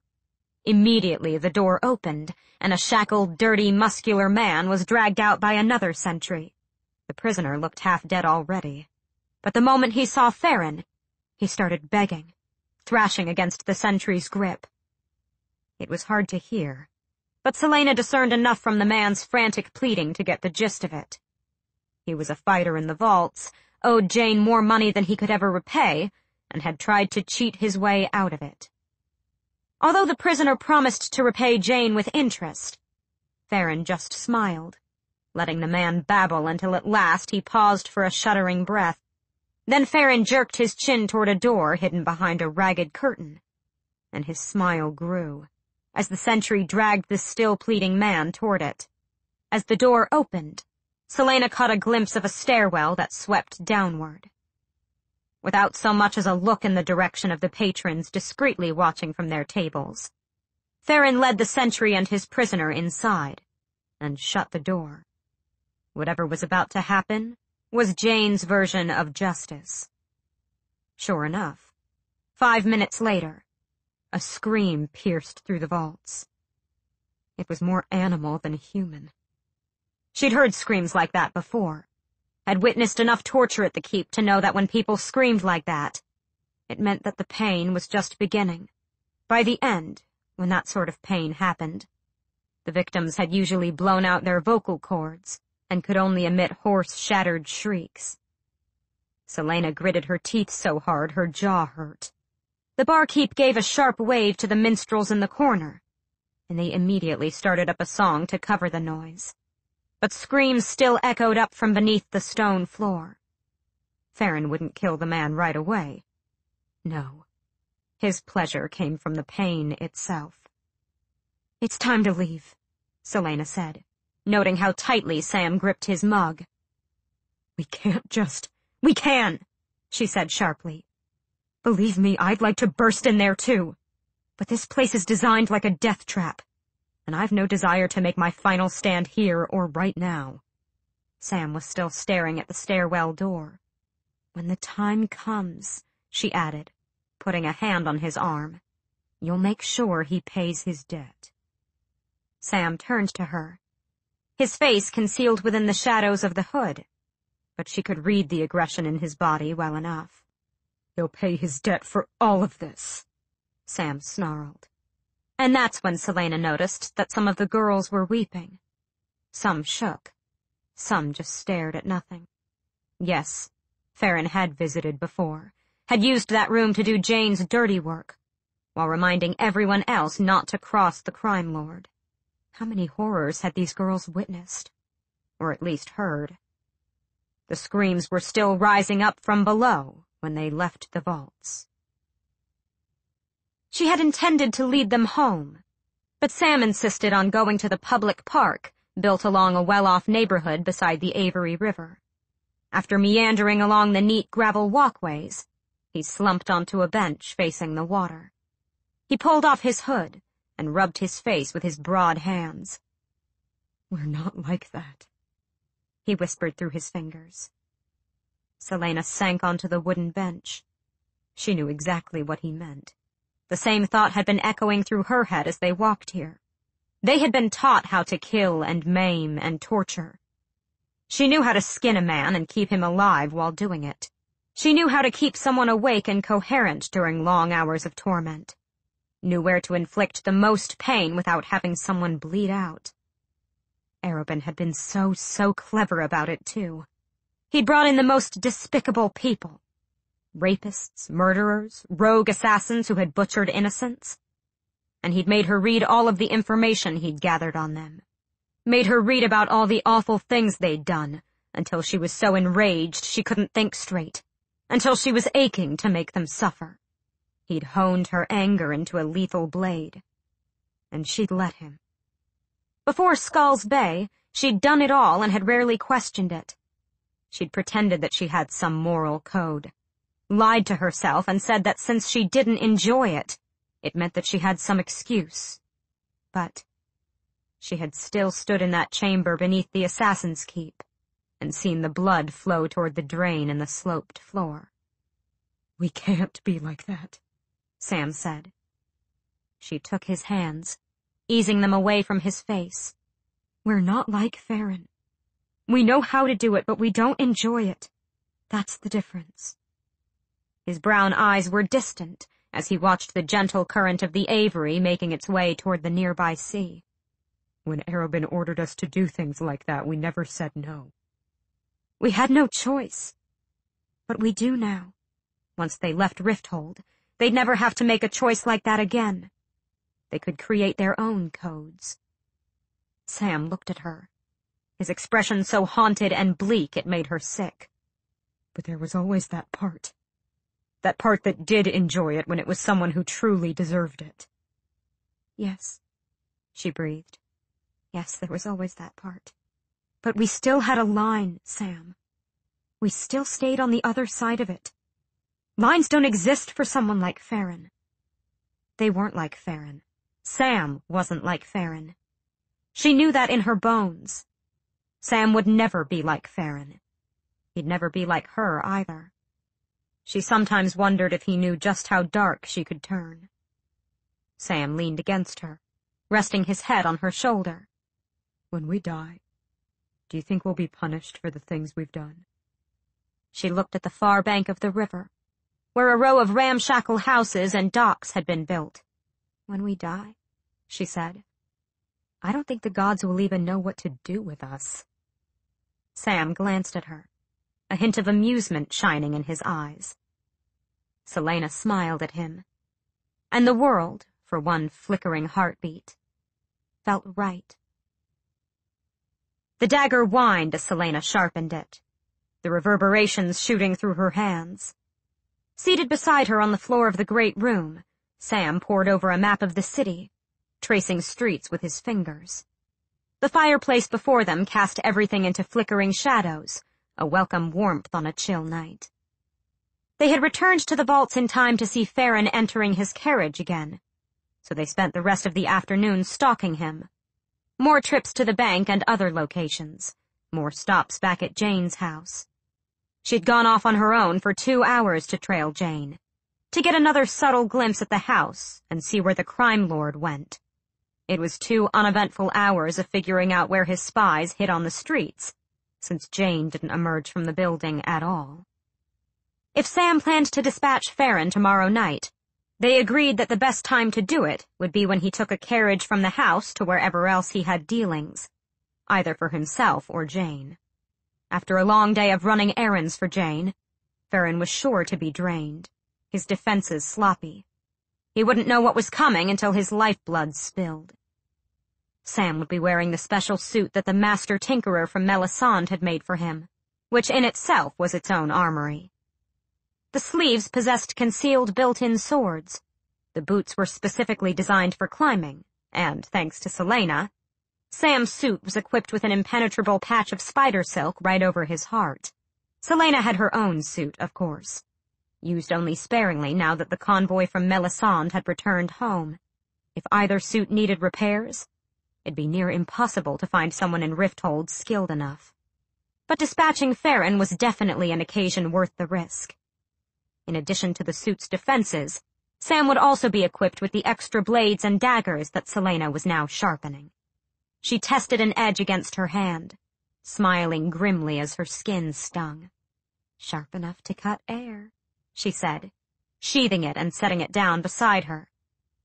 "Well," Sam said, eyes still flitting across the map.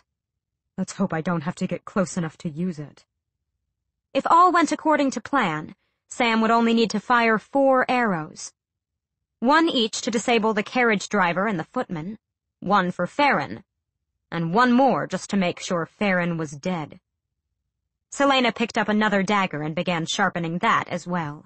She jerked her chin toward the map. "Escape routes?" "A dozen planned already," Sam said, and showed her. With Jane's house as a starting point, Sam had picked multiple streets in every direction where he could fire his arrows, which led to multiple escape routes that would get Sam away as quickly as possible. "Remind me again why I'm not going?" The dagger in her hands let out a long whine.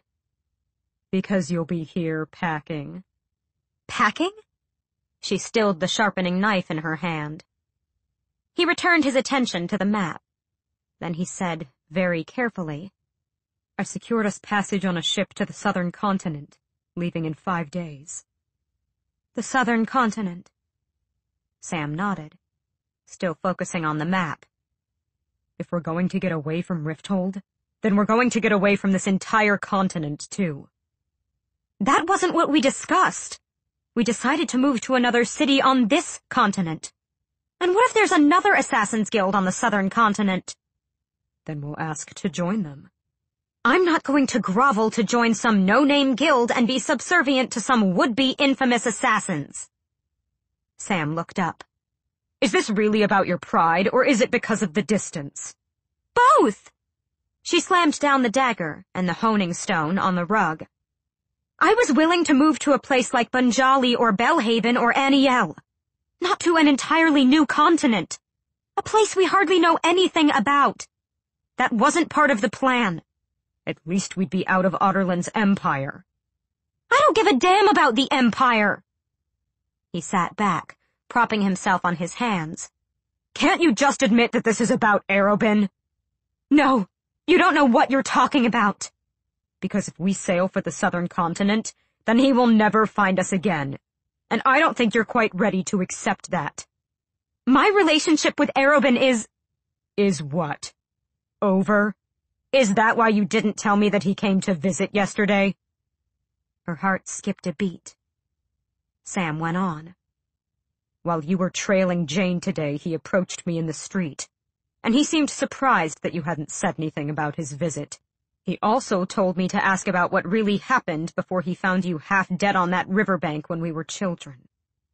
Sam leaned forward, bracing a hand on the floor as he brought his face close to hers. "And you know what I told him?" His breath was hot on her mouth.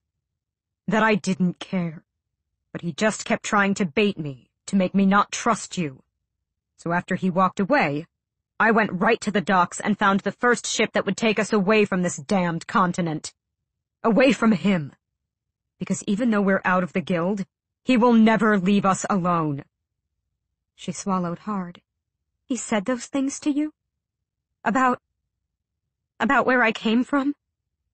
Sam must have seen something like fear in her eyes, because he suddenly shook his head, his shoulders slumping. "Celaena, when you're good and ready to tell me the truth, you'll do it. And no matter what it is, when that day comes, I'll be honored that you trust me enough to do so. But until then, it's not my business. And it's not Arobyn's business. It's not anyone's business but your own." Celaena leaned her forehead against his, and some of the tightness in his body, and hers, melted away. "What if moving to the southern continent is a mistake?" "Then we'll move somewhere else. We'll keep moving until we find the place we're meant to be." She shut her eyes and took a steadying breath. "Will you laugh if I say that I'm scared?" "No," he said softly. "Never." "Maybe I should try your little trick." She took another breath. "My name is Celaena Sardothien, and I will not be afraid." He did laugh then, a tickle of breath on her mouth. "I think you have to say it with a bit more conviction than that." She opened her eyes and found him watching her, his face a mixture of pride and wonder, and such open affection that she could see that far-off land where they'd find a home, see that future that awaited them, and that glimmer of hope that promised happiness she'd never considered or dared yearn for. And even though the southern continent was a drastic change in their plans, Sam was right.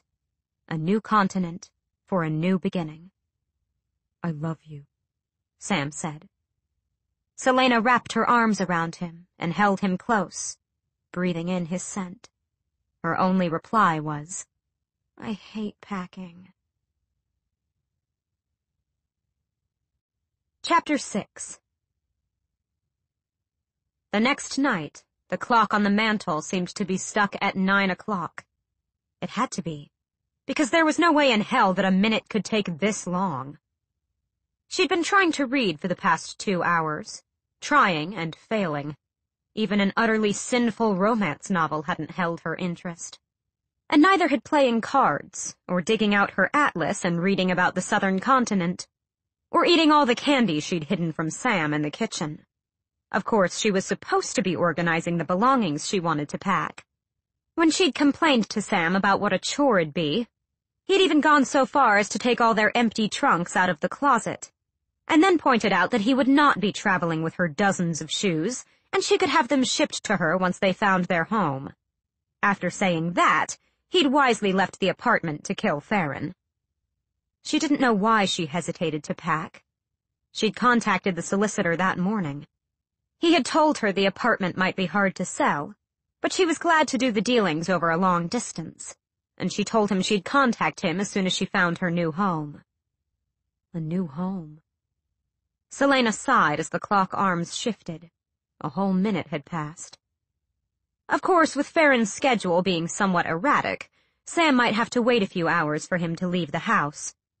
Or maybe he'd already done the job and needed to lie low for a while, just in case someone traced him back here. Celaena checked the dagger beside her on the couch, then glanced around the room for the 100th time that evening, making sure all the concealed weapons were in their proper places. She wouldn't check on Sam.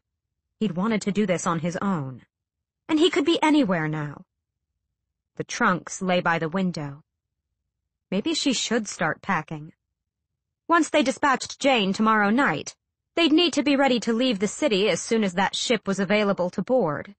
Because while she certainly wanted the world to know that Celaena Sardothien had made the kill, getting far from Rifthold would be in their best interest. Not that she was running away. The clock arms shifted again. Another minute. Groaning, Celaena stood and walked to the bookshelf along the wall, where she began pulling out books and stacking them into the nearest empty trunk. She'd have to leave her furniture and most of her shoes behind for now, but there was no way in hell she was going to move to the southern continent without all of her books. The clock struck 11, and Celaena headed into the streets, wearing the suit the master tinkerer had made for her, plus several other weapons strapped to her body. Sam should have been back by now. And even though there was still another hour until the time when they'd agreed she'd look for him if he hadn't returned, if he was truly in trouble, then she certainly wasn't going to sit around for another minute. The thought sent her sprinting down alleys, heading toward Jane's house. The slums were silent, but no more so than usual. Whores and barefoot orphans, and people struggling to make a few honest coppers glanced at her as she ran past. No more than a shadow. She kept an ear out for any snippets of conversation that might suggest Farron was dead, but overheard nothing useful. She slowed to a stalking gait, her steps near silent on the cobblestones, as she neared the wealthy neighborhood in which Jane's house stood. Several affluent couples were walking around, heading back from the theater, but there were no signs of a disturbance. Though if Farron had been killed, then surely Jane would try to keep the assassination hidden for as long as possible. She made a long circuit through the neighborhood, checking on all the points where Sam had planned to be. Not a spot of blood or sign of a struggle. She even dared to walk across the street from Jane's house. The house was brightly lit and almost merry, and the guards were at their posts, all looking bored. Perhaps Sam had found out that Farron wasn't leaving the house tonight. She might very well have missed him on his way home. He wouldn't be pleased when he learned she'd gone out to find him, but he would have done the same for her. Sighing, Celaena hurried back home. Chapter 7. Sam wasn't at the apartment, but the clock atop the mantel read 1 in the morning. Celaena stood before the embers of the fireplace and stared at the clock, wondering if she was somehow reading it wrong. But it continued ticking, and when she checked her pocket watch, it also read 1. Then 2 minutes past the hour. Then 5 minutes.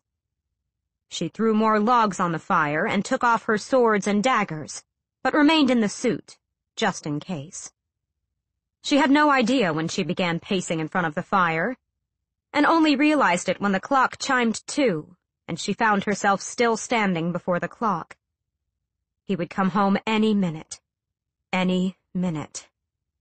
Celaena jolted awake at the faint chime of the clock. She'd somehow wound up on the couch, and somehow fallen asleep. 4 o'clock. She would go out again in a minute. Maybe he'd hidden in the Assassin's Keep for the night. Unlikely, but it was probably the safest place to hide after you'd killed Rourke Farron. Celaena closed her eyes. The dawn was blinding, and her eyes felt gritty and sore as she hurried through the slums, then the wealthy neighborhoods, scanning every cobblestone, every shadowed alcove, every rooftop for any sign of him. Then she went to the river. She didn't dare breathe as she walked up and down the banks that bordered the slums, searching for anything, any sign of Farron, or. She didn't let herself finish that thought, though crippling nausea gripped her as she scanned the banks and docks and sewer depositories. He would be waiting for her at home, and then he'd chide her and laugh at her and kiss her. And then she'd dispatch Jane tonight, and then they'd set sail on this river, and then out to the nearby sea, and then be gone. He would be waiting at home. He'd be home. Home. Noon. It couldn't be noon, but it was. Her pocket watch was properly wound, and hadn't once failed her in the years she'd had it. Each of her steps up the stairs to her apartment was heavy and light. Heavy and light, the sensation shifting with each heartbeat. She'd stopped by the apartment only long enough to see if he'd returned. A roaring silence hovered around her, a cresting wave that she'd been trying to outrun for hours. She knew that the moment the silence finally hit her, everything would change. She found herself atop the landing, staring at the door. It had been unlocked and left slightly ajar. A strangled sort of noise broke out of her, and she ran the last few feet. barely noticing as she threw open the door and burst into the apartment. She was going to scream at him, and kiss him, and scream at him some more. A lot more. How dare he make her— Arobin Hommel was sitting on her couch. Celaena halted. The king of the assassins slowly got to his feet. She saw the expression in his eyes, and knew what he was going to say long before he opened his mouth, and whispered, "I'm sorry."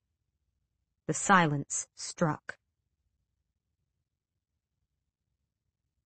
Chapter 8. Her body started moving, walking straight toward the fireplace before she really knew what she was going to do. "They thought he was still living in the keep," Arobin said, his voice pitched at that horrible whisper. "They left him as a message." She reached the mantel and grabbed the clock from where it rested. "Celaena," Arobin breathed. She hurled the clock across the room so hard it shattered against the wall behind the dining table. Its fragments landed atop the buffet table against the wall, breaking the decorative dishes displayed there, scattering the silver tea set she'd bought for herself. "Celaena," Arobin said again. She stared at the ruined clock, the ruined dishes and tea set. There was no end to this silence. There would never be an end, only this beginning. "I want to see the body." The words came from a mouth she wasn't sure belonged to her anymore. "No," Arobin said gently. She turned her head toward him, baring her teeth. "I want to see the body." Arobin's silver eyes were wide, and he shook his head. "No, you don't." She had to start moving, had to start walking anywhere, because now that she was standing still, once she sat down, she walked out the door, down the steps. The streets were the same. The sky was clear. The briny breeze off the Avery still ruffled her hair. She had to keep walking. Perhaps they'd sent the wrong body. Perhaps Arobin had made a mistake. Perhaps he was lying. She knew Arobin followed her, staying a few feet behind as she strode across the city. She also knew that Wesley joined them at some point, always looking after Arobin, always vigilant. The silence kept flickering in and out of her ears. Sometimes it stopped long enough for her to hear the whinny of a passing horse, or the shout of a peddler, or the giggle of children. Sometimes none of the noises in the capital could break through. There had been a mistake. She didn't look at the assassins guarding the iron gates to the keep, or at the housekeeper who opened the giant double doors of the building, or at the assassins who milled about the grand entrance and who stared at her with fury and grief mingling in their eyes. She slowed long enough for Arobin, trailed by Wesley, to step in front of her, to lead the rest of the way. The silence peeled back, and thoughts tumbled in.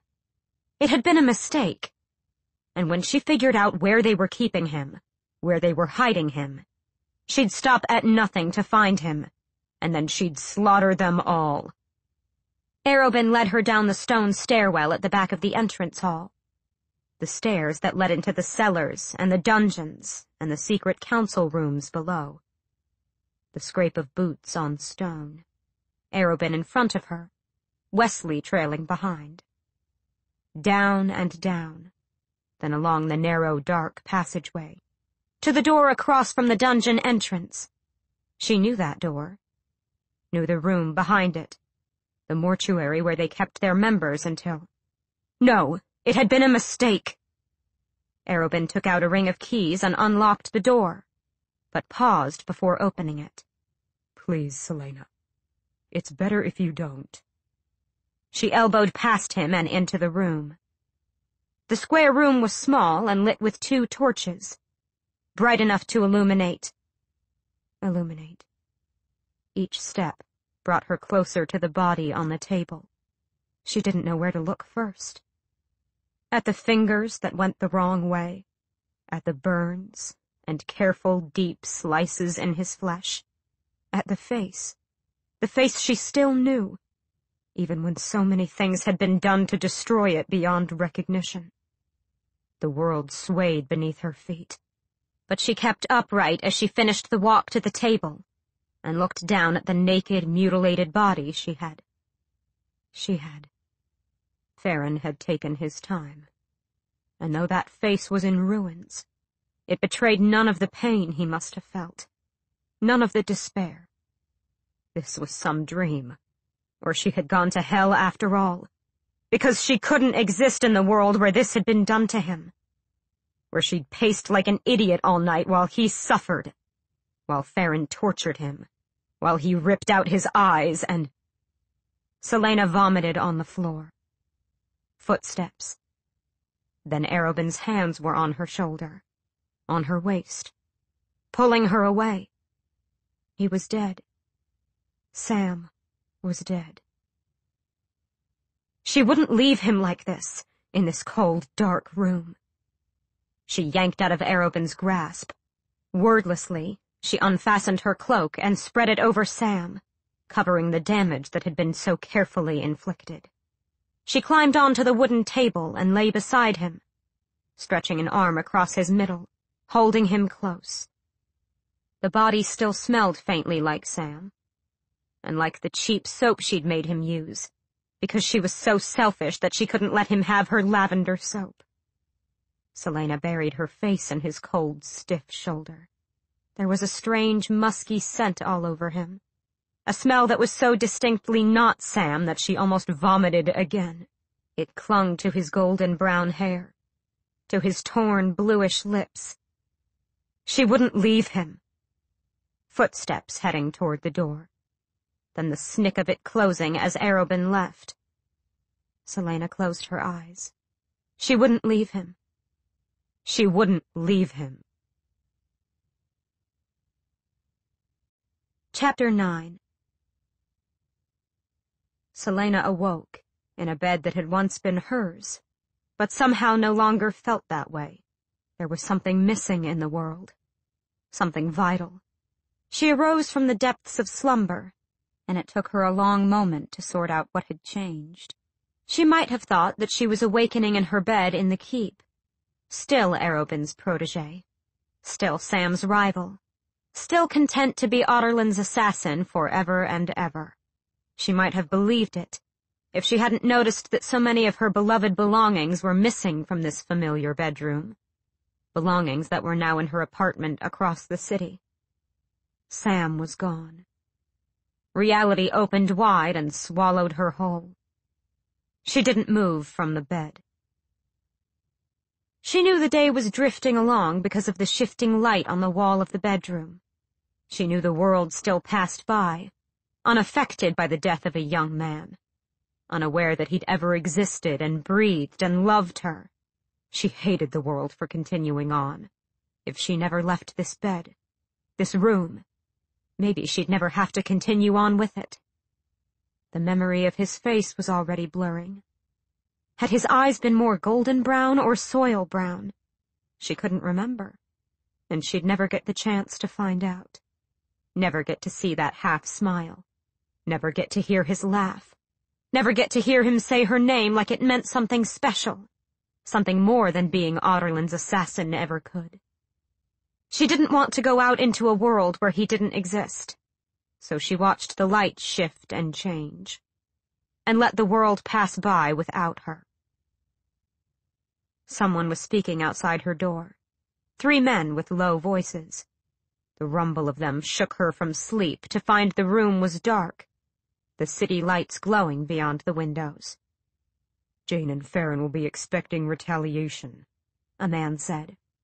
Harding, one of Arobyn's more talented assassins, and a fierce competitor of hers. "Their guards will be on alert," said another. Turn, an older assassin. "Then we'll take out the guards, and while they're distracted, some of us will go for Jane and Farron." Arobyn. She had a foggy memory of being carried, hours or years or a lifetime ago, up from that dark room that smelled of death and into her bed. Muffled replies from Turn and Harding, then, "We strike tonight," Arobyn growled. Farron lives at the house, and if we time it right, we'll kill them both while they're in their beds. Getting to the second floor isn't as simple as walking up the stairs, Harding challenged. Even the exteriors are guarded. If we can't get through the front, then there's a small second-story window that we can leap through using the roof of the house next door. A leap like that could be fatal, Tern countered. Enough! Arobin cut in. I'll decide how to break in when we arrive. Have the others ready to go in 3 hours. I want us on our way at midnight. And tell them to keep their mouths shut. Someone must have tipped off Farron if he knew to set a trap for Sam. Don't even tell your servants where you're going. Grunted acquiescence, then footsteps as Tern and Harding walked away. Celaena kept her eyes closed and her breathing steady as the lock turned in her bedroom door. She recognized the even, confident gait of the King of the Assassins striding toward her bed. Smelled him as he stood over her, watching. Felt his long fingers as they stroked through her hair, then along her cheek. Then the steps leaving, the door shutting and locking. She opened her eyes, the glow of the city offering enough light for her to see that the lock on the door had been altered since she'd left. It now locked only from the outside. He had locked her in. To keep her from going with them? To keep her from helping to pay back Farron for every inch of flesh he'd tortured? Every bit of pain Sam had endured? Farron was a master of torture, and he'd kept Sam all night. Celaena sat up, her head spinning. She couldn't remember the last time she'd eaten. Food could wait. Everything could wait. Because in 3 hours, Arobin and his assassins would venture out to exact vengeance. They'd rob her of her claim to revenge, the satisfaction of slaughtering Farron and Jane and anyone who stood in her way, and she had no intention of letting them do it. She stalked to the door and confirmed that it was locked. Arobin knew her too well. Knew that when the blanket of grief had been ripped away. Even if she could spring the lock, she had no doubt that there was at least one assassin watching the hall outside her bedroom, which left the window. The window itself was unlocked, but the 2-story drop was formidable. While she'd been sleeping, someone had taken off her suit and given her a nightgown. She'd ripped apart the armoire for any sign of the suit. Its boots were designed for climbing, but all she found were 2 black tunics, matching pants, and ordinary black boots. Fine. There were no weapons in sight, and she hadn't brought any in with her. But years of living in this room had its advantages. She kept her motions quiet as she pulled up the loose floorboards where she'd long ago hidden a set of 4 daggers. She sheathed 2 at her waist and tucked the other 2 into her boots. Then she found the twin swords she'd kept disguised as part of the bed frame since she was 14. Neither the daggers nor the sword had been good enough to bring with her when she moved. Today they would do. When she'd finished strapping the blades across her back, she rebraided her hair and fitted on her cloak, throwing the hood over her head. She'd killed Jane first, and then she'd drag Farron to a place where she could properly repay him and take however long she wanted. Days, even. When that debt was paid, when Farron had no more agony or blood to offer, she'd place Sam in the embrace of the earth and send him into the afterlife knowing he'd been avenged. She eased open the window, scanning the front courtyard. The dew-slick stones glimmed in the damp light, and the sentries at the iron gate seemed focused on the street beyond. Good. This was her kill, her revenge to take. No one else's. A black fire rippled in her gut, spreading through her veins as she hopped onto the windowsill and eased outside. Her fingers found purchase in the large white stones, and, with one eye on the guards at the distant gate, she climbed down the side of the house. No one noticed her. No one looked her way. The keep was silent, the calm before the storm that would break when Arobin and his assassins began their hunt. Her landing was soft, no more than a whisper of boots against slick cobblestones. The guards were so focused on the street that they wouldn't notice when she jumped the fence near the stables around the back. Creeping around the exterior of the house was as simple as getting out of her room, and she was well within the shadows of the stables when a hand reached out and grabbed her. She was hurled into the side of the wooden building and had a dagger drawn by the time the thump finished echoing. Wesley's face, set with rage, seethed at her in the dark. "Where in hell do you think you're going?" he breathed, not loosening his grip on her shoulders even as she pressed her dagger to the side of his throat. "Get out of my way," she growled, hardly recognizing her own voice. "Arobin can't keep me locked up." "I'm not talking about Arobin. Use your head and think, Celaena!" A flicker of her, a part of her that had somehow vanished since she'd shattered that clock, realized that this might be the first time he'd ever addressed her by her name.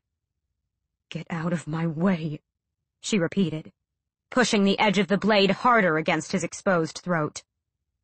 "I know you want revenge," he panted. "I do too, for what he did to Sam. I know you—" She flicked the blade, angling it enough that he reared back to avoid her slicing a deep line across his throat. "Don't you understand?" he pleaded, his eyes gleaming in the dark. "It's all just a—" But the fire rose up in Celaena, and she whirled, using a move the mute master had taught her that summer, and Wesley's eyes lost focus as she slammed the pommel of her dagger into the side of his head. He dropped like a stone. Before he'd even finished collapsing, Celaena was sprinting for the fence. A moment later she jumped it and vanished into the city streets. She was fire. She was darkness. She was dust and blood and shadow. She hurtled through the streets, each step faster than the last, as that black fire burned through thought and feeling, until all that remained was her rage and her prey. She took back alleys and leapt over walls. She'd slaughter them all. Faster and faster, sprinting for that beautiful house on its quiet street, for the two men who had taken her world apart piece by piece, bone by shattered bone. All she had to do was get to Jane and Farron. Everyone else was collateral. Arobin had said they'd both be in their beds. That meant she had to get past all those guards at the front gate, the front door, and on the first floor, not to mention the guards that were sure to be outside the bedrooms. But there was an easier way to get past all them. A way in that didn't involve possibly alerting Farron and Jane if the guards at the front door raised the alarm. Harding had mentioned something about a window on the second floor that he could leap through. Harding was a good tumbler, but she was better. When she was a few streets away, she climbed the side of a house until she was on the roof and running again, fast enough to make the leap across the gap between houses. She'd walked past Jane's house enough time in the past few days to know that it was separated from its neighbors by alleys probably 15 feet wide. She leapt across another gap between roofs. Now that she thought of it, she knew there was a second-floor window facing one of those alleys, and she didn't give a damn where that window opened to, just that it would get her inside before the guards on the first floor could notice. The emerald roof of Jane's house gleamed, and Celaena skidded to a halt on the roof next door. A wide, flat stretch of the gabled roof stood between her and the long jump across the alley. If she aimed correctly and ran fast enough, she could make that leap and land through that second-floor window. The window was already thrown open, though the curtains had been drawn, blocking any view of what was within. Despite the fog of rage, years of training made her instinctively scan the neighboring rooftops. Was it arrogance or stupidity that kept Jane from having guards on the nearby roofs? Even the guards on the street didn't look up at her. Celaena untied her cloak and let it slide to the ground behind her.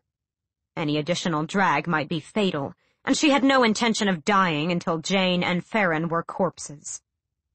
The roof on which she stood was 3 stories high and faced the second-floor window across the alley. She factored in the distance and how fast she'd be falling, and made sure the swords crossed to her back were neatly tucked in. The window was wide, but she still needed to avoid the blades catching on the threshold. She backed up as far as she could to give herself running space. Somewhere on that second floor slept Jane and Farron, and somewhere in this house they had destroyed Sam. After she had killed them, perhaps she'd tear the house down stone by stone. Perhaps she'd tear this entire city down, too. She smiled. She liked the sound of that.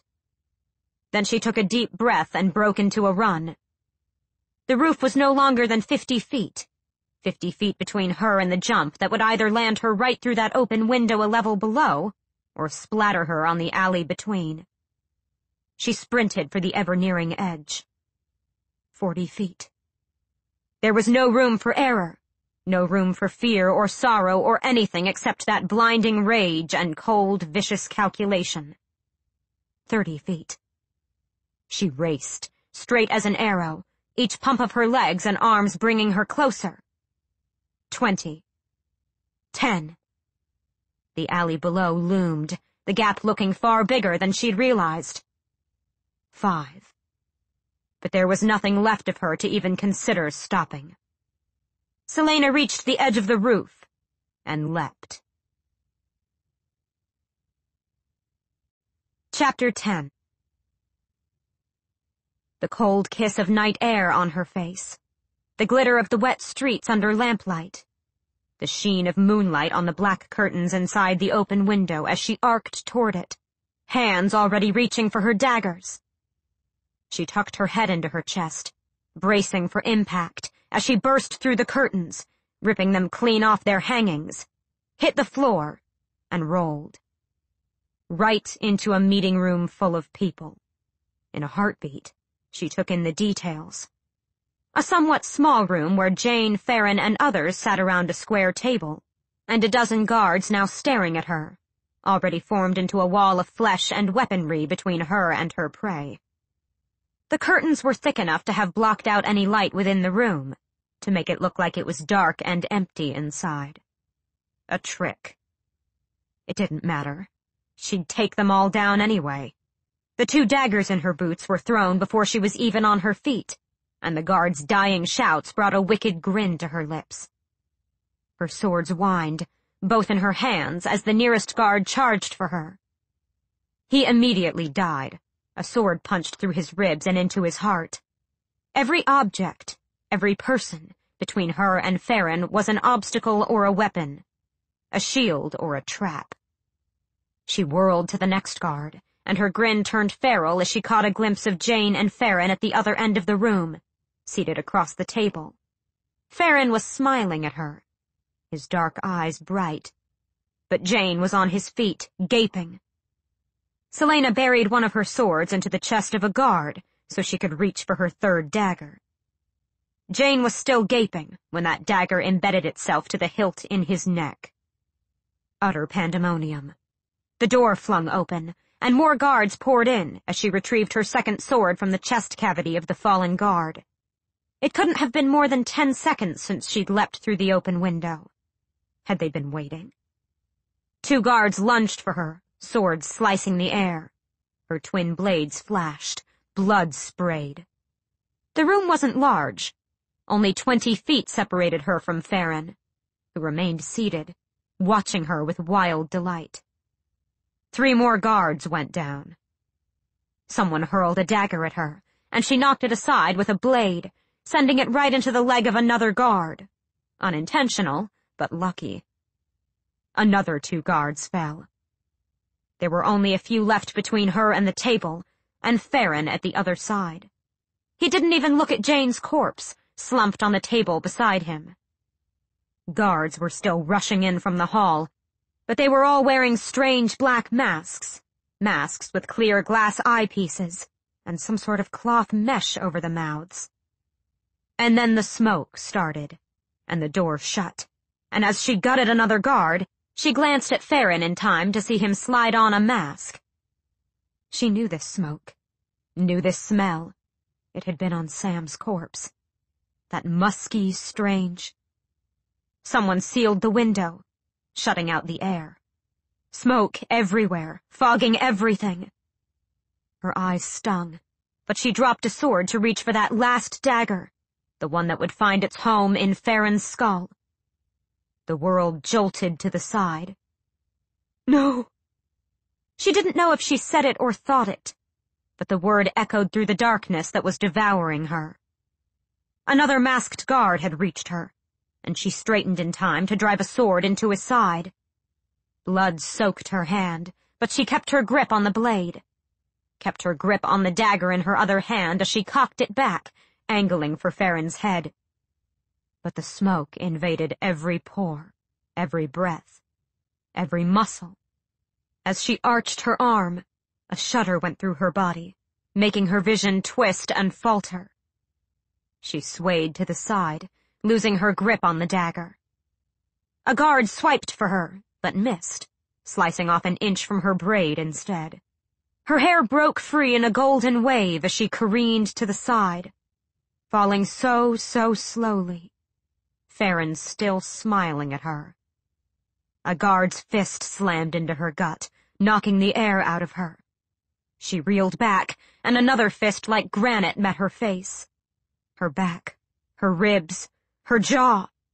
So many blows, so fast the pain couldn't keep up, and she was falling so slowly, breathing in all that smoke. They had been waiting for her. The invitingly open window, the smoke and the masks were all a part of a plan, and she had fallen right into it. She was still falling as the blackness consumed her. "None of you are to touch her," a cool, bored voice was saying. "She's to be kept alive." There were hands on her, prying her weapons out of her grip, then setting her into a sitting position against the wall. Fresh air poured into the room, but she could hardly feel it on her tingling face. She couldn't feel anything, couldn't move anything. She was paralyzed. She managed to open her eyes, only to find Farron crouched in front of her, that feline smile still on his face. The smoke had cleared from the room, and his mask lay discarded behind him. "Hello, Celaena," he purred. Someone had betrayed her. Not Arobin, not when he hated Jane and Farron so much. If she'd been betrayed, it would have been one of the wretches in the guild, someone who would have benefited most from her death. It couldn't be Arobin. Farron's dark gray clothes were immaculate. "I've been waiting a few years to meet you, you know," he said, sounding rather cheerful despite the blood and bodies. "To be honest," he went on, his eyes devouring every inch of her in a way that made her stomach start to twist, "I'm disappointed. You walked right into our little trap. You didn't even stop to think twice about it, did you?" Farron smiled. "Never underestimate the power of love. Or is it revenge?" She couldn't convince her fingers to shift. Even blinking was an effort. "Don't worry. The numbness from the Gloriella is already fading, though you won't be able to move much at all. It should wear off in about 6 hours. At least that's how long it lasted on your companion after I caught him. It's a particularly effective tool for keeping people sedated without the constraints of shackles. Makes the process much more enjoyable, even if you can't scream as much." Gods above.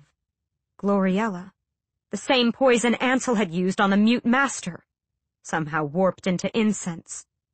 He must have caught Sam, brought him back here, used the smoke on him, and he was going to torture her, too. She could withstand some torture, but considering what had been done to Sam, she wondered how quickly she'd break. If she'd had control over herself, she'd have ripped out Farron's throat with her teeth. Her only glimmer of hope came from the fact that Arobin and the others would arrive soon. And even if one of her kind had betrayed her, when Arobin found out, when he saw whatever Farron had started to do to her, he'd keep Farron alive, if only so when she recovered she could gut him herself. Gut him, and take a damn long time to do it. Farron stroked the hair out of her eyes, tucking it behind her ears. She'd shatter that hand, too, the way Sam's hands had been methodically shattered. Behind Farron, guards began dragging the bodies away.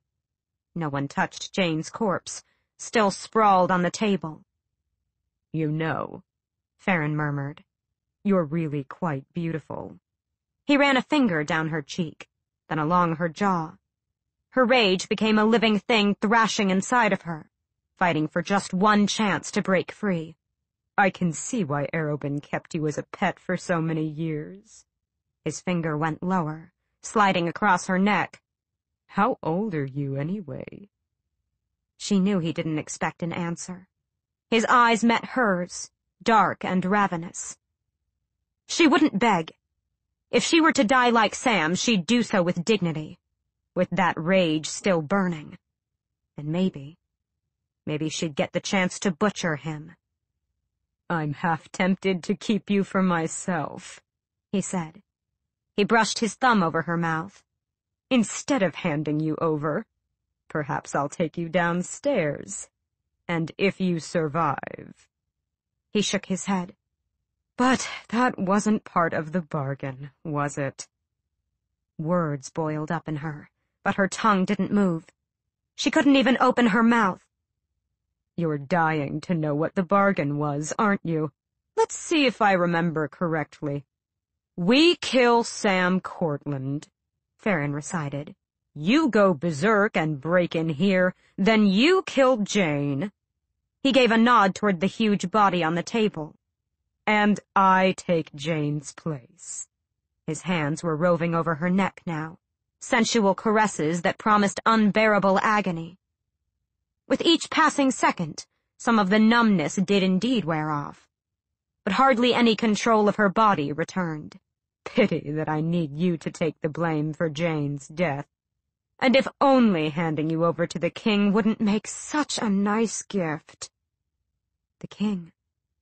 He wasn't going to torture her, or kill her, but give her to the king as a bribe to keep royal eyes from looking Farron's way. She could have faced torture, endured the violations she could practically see in Farron's eyes. But if she went to the king, she shoved the thought away, refusing to follow its path. She had to get out. He must have seen the panic enter her eyes. Farron smiled, a hand closing around her throat. 2 sharp nails pricked her skin. Don't be afraid, Celaena, he whispered into her ear, digging his nails in deeper. If the king lets you survive, I'm in your eternal debt. You've handed me my crown, after all. There was one word on her lips, but she couldn't get it out, no matter how much she tried. Who? Who had betrayed her so foully? She could understand hating her. But Sam. Everyone had adored Sam, even Wesley. Wesley, he had tried to tell her. It's all just a... And his face hadn't been set with irritation, but with grief. Grief and rage, directed not at her, but at someone else. Had Arobin sent Wesley to warn her? Harding, the assassin who had been talking about the window, had always had an eye on her position as Arobin's heir. And he'd practically spoon-fed her the details about where to break in, how to break in. It had to be him. Maybe Wesley had figured it out just as she was breaking out of the keep. Because the alternative... No, she couldn't even think of the alternative. Farron pulled back, loosening his grip on her throat. I do wish I'd been allowed to play with you for a bit, but I swore not to harm you. He cocked his head to the side, taking in the injuries she'd already suffered. I think a few bruised ribs and a split lip are excusable. He pulled out a pocket watch. Alas, it's 11, and you and I both have places to be. 11. An hour before Arobin would even leave the keep. And if Harding had actually been the one to betray her, then he'd probably do his best to delay them even further. Once she was brought to the royal dungeons, what odds did Arobin have of successfully breaking her out? When the Gloriella wore off, what odds did she have of breaking out? Farron's eyes were still on hers, glittering with delight. And then, without warning, his arm slashed through the air. She heard the sound of a hand against flesh before she felt the stinging throb in her cheek and mouth. The pain was faint.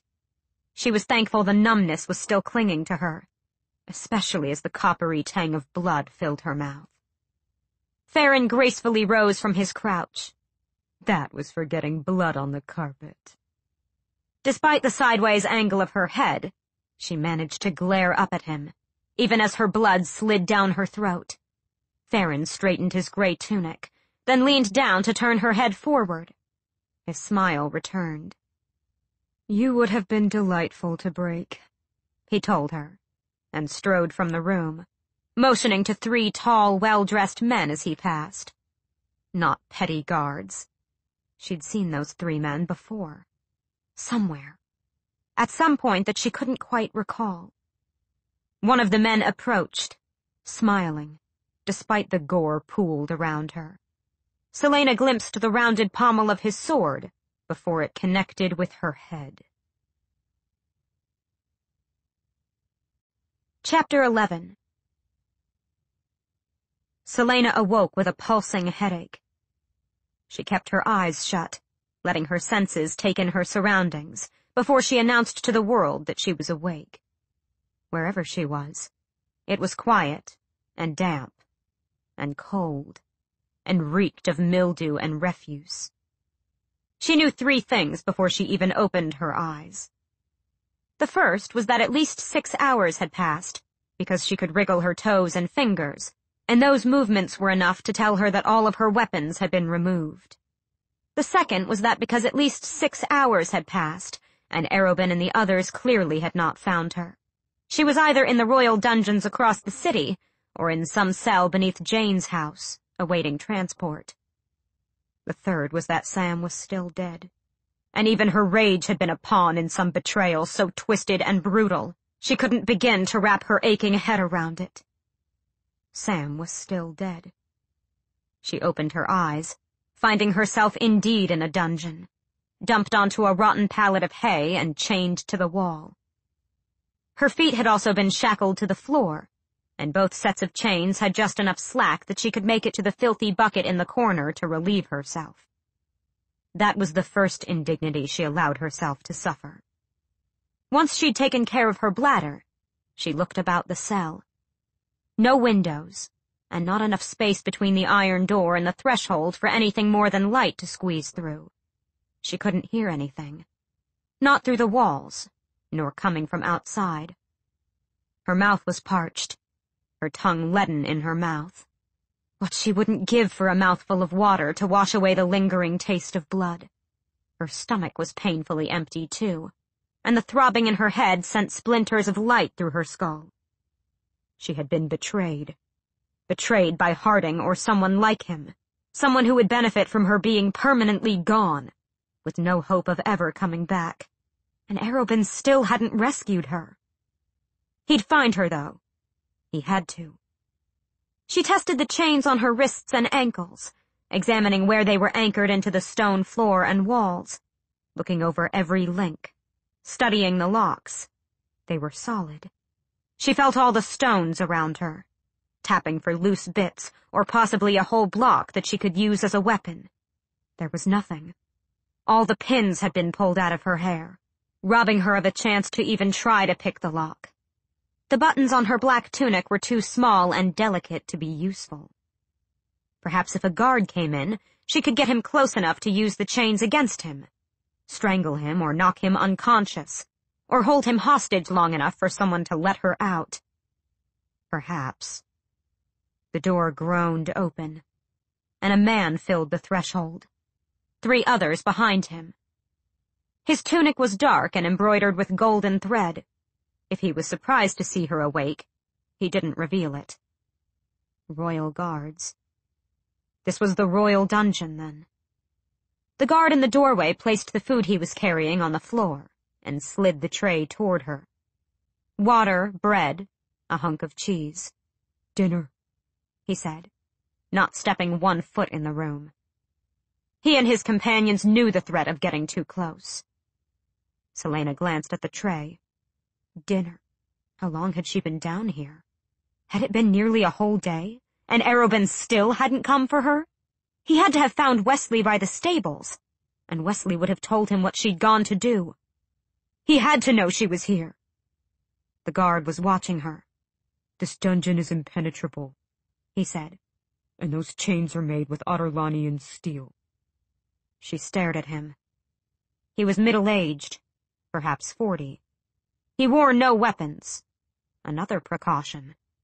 Usually the royal guards joined young and stayed until they were too old to carry a sword. That meant this man had years of extensive training. It was too dark to see the 3 guards behind him, but she knew they wouldn't trust just anyone to watch her. And even if he'd said the words to intimidate her into behaving, he was probably telling the truth. No one got out of the royal dungeons, and no one got in. If it had been a whole day and Arobin hadn't yet found her, she wasn't getting out either. If her betrayer had been able to fool her, and Sam, and Arobin, then they'd find a way to keep the king of the assassins from knowing she was in here too. Now that Sam was dead, there wasn't anything left outside of the dungeons worth fighting for anyway. Not when Otterland's assassin was crumbling apart, and her world with her. The girl who'd taken on a pirate lord and his entire island. The girl who'd stolen Asterian horses and raced along the beach in the Red Desert. The girl who'd sat on her own rooftop, watching the sun rise over the Avery. The girl who'd felt alive with possibility. That girl was gone. There wasn't anything left. And Arobin wasn't coming. She'd failed. And worse, she'd failed Sam. She hadn't even killed the man who'd ended his life so viciously. The guard shifted on his feet, and she realized she'd been staring at him. "The food is clean," was all the guard said before he backed out of the room and shut the door. She drank the water and ate as much of the bread and cheese as she could stomach. She couldn't tell if the food itself was bland or if her tongue had just lost all sense of taste. Every bite tasted like ash. She kicked the tray toward the door when she was finished. She didn't care that she could have used it as a weapon or as a lure to get one of the guards closer. Because she wasn't getting out, and Sam was dead. Celaena leaned her head against the freezing damp wall. She'd never be able to make sure he was safely buried in the earth. She'd failed him even in that. When the roaring silence came to claim her again, Celaena walked into it with open arms. The guards liked to talk. About sporting events, about women, about the movement of Otterland's armies. About her, most of all. Sometimes flickers of their conversations broke through the wall of silence, holding her attention for a moment before she let the quiet sweep her back out to its endless sea. "The captain's going to be furious he wasn't here for the trial." "Serves him right for gallivanting with the prince along the Surian coast." Sniggers. "I heard the captain's racing back to Rifthold, though." "What's the point? Her trial is tomorrow. He won't even make it in time to see her executed." "You think she's really Celaena Sardothien?" "She looks my daughter's age." "Better not tell anyone. The king said he'd flay us all alive if we breathe one word." "Hard to imagine that it's her. Did you see the list of victims? It went on and on." "You think she's wrong in the head? She just looks at you without really looking at you, you know?" "I bet they needed someone to pay for Jane's death. They probably grabbed a simple girl to pretend it was her." Snorts. "Won't matter to the king, will it? And if she won't talk, then it's her own damn fault if she's innocent." "I don't think she's really Celaena Sardothien."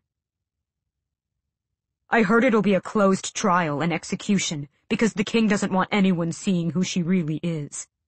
"Trust the king to deny everyone else the chance to watch." "I wonder if they'll hang or behead her." Chapter 12. The world flashed. Dungeons, rotten hay, cold stones against her cheek. Guards talking. Bread and cheese and water. Then guards entered, crossbows aimed at her, hands on their swords.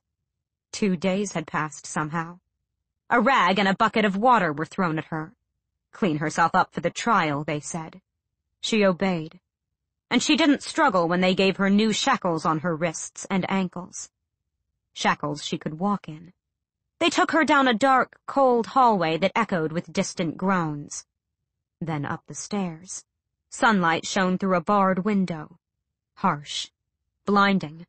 As they went up more stairs, and eventually into a room of stone and polished wood. The wooden chair was smooth beneath her. Her head still ached, and the places where Farron's men had struck her were still sore. The room was large, but sparsely appointed. She'd been shoved into a chair set in the center of the room, a safe distance from the massive table on the far end, the table at which 12 men sat facing her. She didn't care who they were, or what their role was. She could feel their eyes on her, though. Everyone in the room, the men at the table and the dozens of guards, was watching her. A hanging or a beheading, her throat closed up. There was no point in fighting. Not now. She deserved this. For more reasons than she could count. She should never have allowed Sam to convince her to dispatch Farron on his own. It was her fault. All of it, set in motion the day she'd arrived in Skulls Bay and decided to make a stand for something. A small door at the back of the room opened, and the men at the table got to their feet. Heavy boots stomping across the floor. The guards straightening and saluting. The King of Otterlin entered the room. She wouldn't look at him. Let him do what he wanted to her. If she looked into his eyes, what semblance of calm she had would be shredded. So it was better to feel nothing than to cower before him. The butcher who had destroyed so much of Aurelia. Better to go to her grave numb and dazed than begging. A chair at the center of the table was pulled back. The men around the king didn't sit until he did. Then silence. The wooden floor of the room was so polished that she could see the reflection of the iron chandelier hanging far above her. A low chuckle, like bone against rock. Even without looking at him, she could sense his sheer mass, the darkness swirling around him. "I didn't believe the rumors until now," the king said. "But it seems the guards were not lying about your age." A faint urge to cover her ears, to shut out that wretched voice, flickered in the back of her mind. "How old are you?" She didn't reply. Sam was gone. Nothing she could do, even if she fought, even if she raged, could change that. "Did Rourke Farron get his claws on you, or are you just being willful?" Farron's face, leering at her, smiling so viciously as she was helpless before him.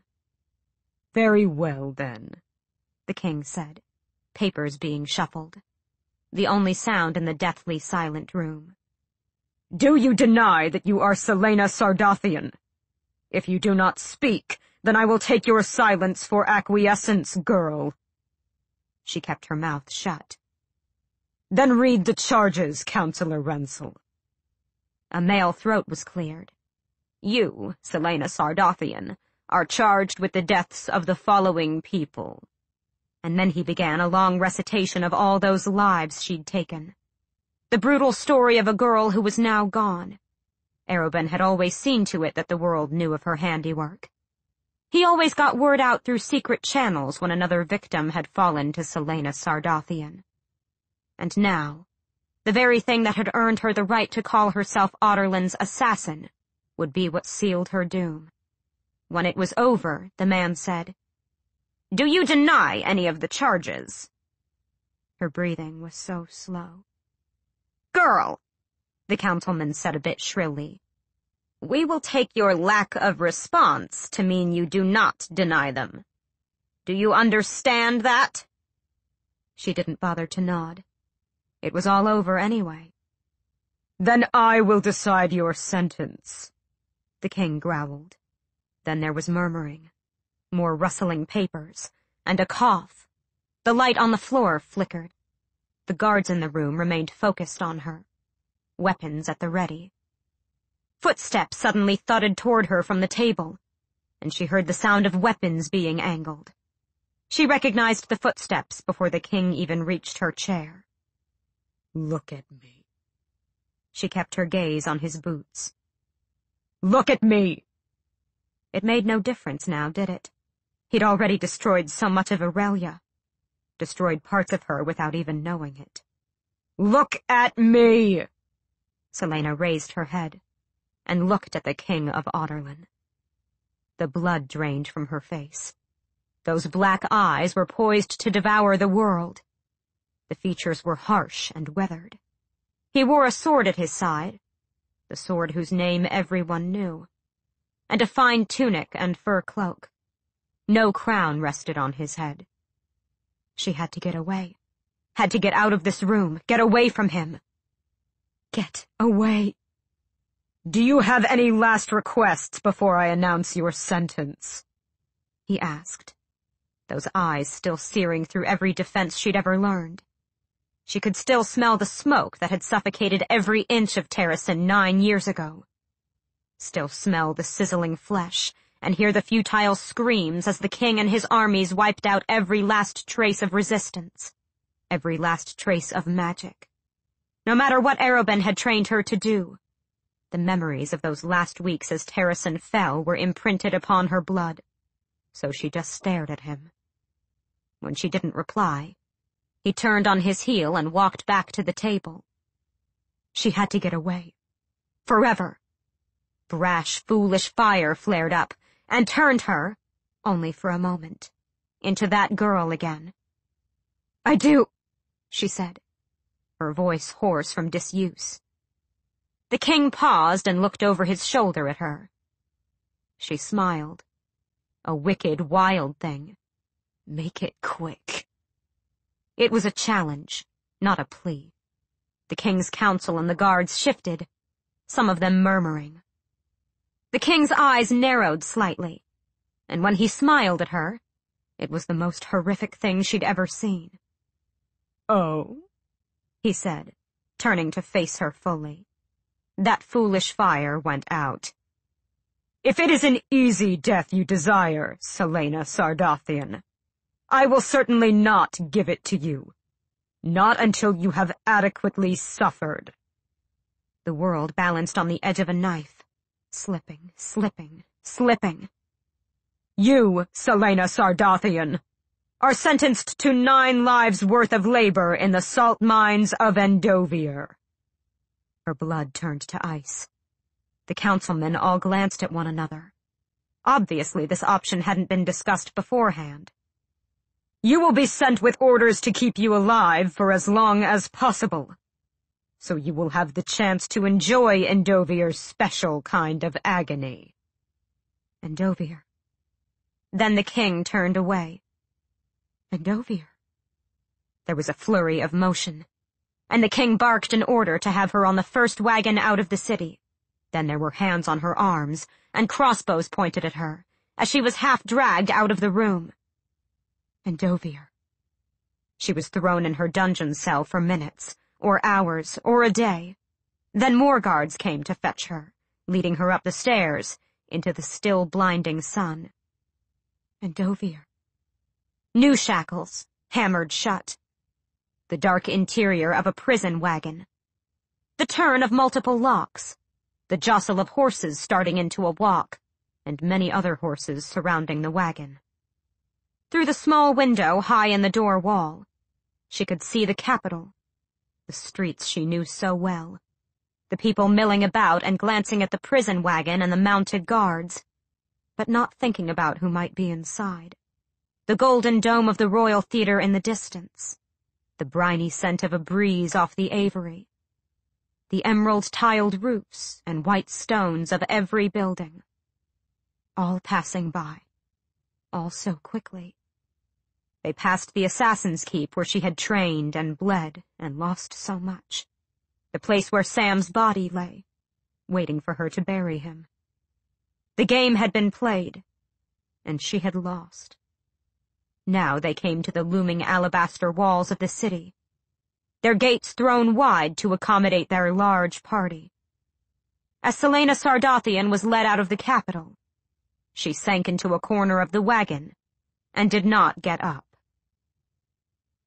Standing atop one of the many emerald roofs of Rifthold, Rourke Farron and Arobynn Hamel watched as the prison wagon was escorted out of the city. A chill breeze swept off the Avery, ruffling their hair. "Endovier, then," Farron mused, his dark eyes still upon the wagon. A surprising twist of events. I thought you had planned a grand rescue from the butchering block. The King of Assassins said nothing. So you're not going after the wagon? Obviously not, Arobin said, glancing at the new crime lord of Rifthold. It had been on this very rooftop that Farron and the King of the Assassins had first run into each other. Farron had been going to spy on one of Jane's mistresses, and Arobin, well, Farron had never learned why Arobin had been meandering across the roofs of Rifthold in the middle of the night. You and your men could free her in a matter of moments, Rourke went on. Attacking a prison wagon is far safer than what you had originally planned. Though I'll admit, sending her to Endovier is far more interesting to me. If I wanted your opinion, Farron, I would have asked for it. Farron gave him a slow smile. You might want to consider how you speak to me now. And you might want to consider who gave you your crown.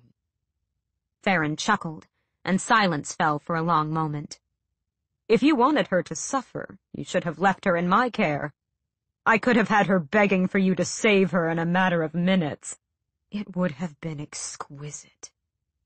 Arobin just shook his head. Whatever gutter you grew up in, Farron, it must have been an unparalleled sort of hell. Farron studied his new ally, his gaze glittering. You have no idea. After another moment of quiet, he asked, "Why did you do it?" Arobin's attention drifted back to the wagon, already a small dot in the rolling foothills above Rifthold. Because I don't like sharing my belongings. After. She had been in the wagon for 2 days now, watching the light shift and dance on the walls. She only moved from the corner long enough to relieve herself, or to pick at the food they threw in for her. She had believed she could love Sam and not pay the price. Everything has a price, she'd once been told by a spider silk merchant in the Red Desert. How right he was. Sun shone through the wagon again, filling it with weak light. The trek to the salt mines of Endovier took 2 weeks, and each mile led them farther and farther north, and into colder weather. When she dozed, falling in and out of dreams and reality, and sometimes not knowing the difference, she was often awoken by the shivers that racked her body. The guards offered her no protection against the chill. 2 weeks in this dark, reeking wagon, with only the shadows and light on the wall for company, and the silence hovering around her. 2 weeks, and then Endovier. She lifted her head from the wall. The growing fear set the silence flickering. No one survived Endovier. Most prisoners didn't survive a month. It was a death camp. A tremor went down her numb fingers. She drew her legs in tighter to her chest, resting her head against them. The shadows and the light continued to play on the wall. Excited whispers, the crunching of rushing feet on dried grass, moonlight shining through the window. She didn't know how she got upright, or how she made it to the tiny barred window, her legs stiff and aching and wobbly from disuse. The guards were gathered near the edge of the clearing they'd camped in for the night, staring out into the tangle of trees. They'd entered Oakwalled Forest sometime on the first day, and now it would be nothing but trees, trees, trees for the 2 weeks that they would travel north. The moon illuminated the mist swirling along the leaf-strewn ground, and made the trees cast long shadows like lurking wraiths. And there, standing in a corpse of thorns, was a white stag. Celaena's breath hitched. She clenched the bars of the small window as the creature looked at them. His towering antlers seemed to glow in the moonlight, crowning him in wreaths of ivory. "Gods above," one of the guards whispered. The stag's enormous head turned slightly, toward the wagon, toward the small window. The Lord of the North. So the people of Terrasen will always know how to find their way home. She'd once told Ansel, as they lay under a blanket of stars and traced the constellation of the stag, so they can look up at the sky, no matter where they are, and know Terrasen is forever with them. Tendrils of hot air puffed from the stag's snout, curling in the chill night. Celaena bowed her head, though she kept her gaze upon him.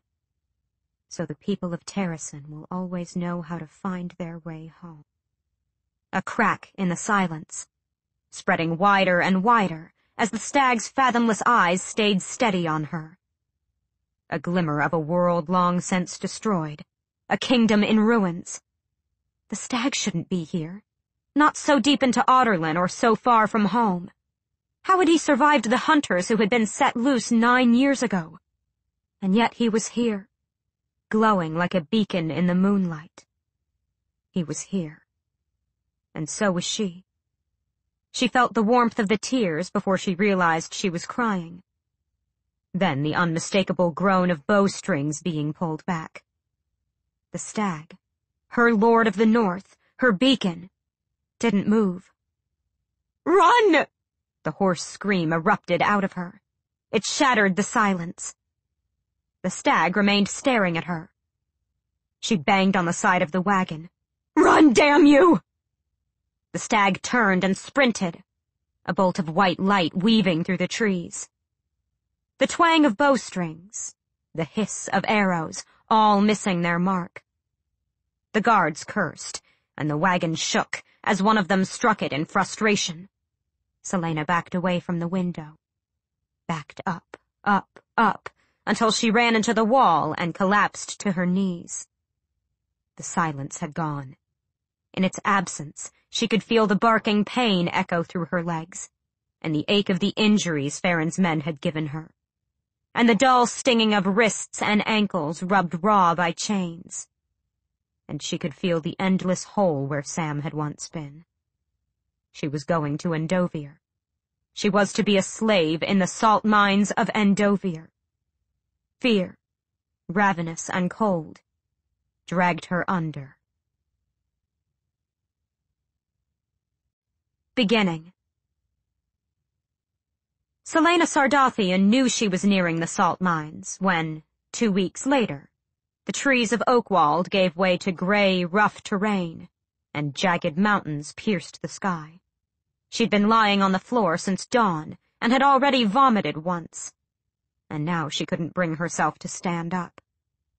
Sounds in the distance. Shouting, and the faint crack of a whip. Endovier. She wasn't ready. The light turned brighter as they left the trees behind. She was glad Sam wasn't here to see her like this. She let out a sob so violent she had to press her fist to her mouth to keep from being heard. She'd never be ready for this. For Endovier and the world without Sam. A breeze filled the wagon, lifting away the smells of the past 2 weeks. Her trembling paused for a heartbeat. She knew that breeze. She knew the chill bite beneath it. Knew it carried the hint of pine and snow. Knew the mountains from which it hailed.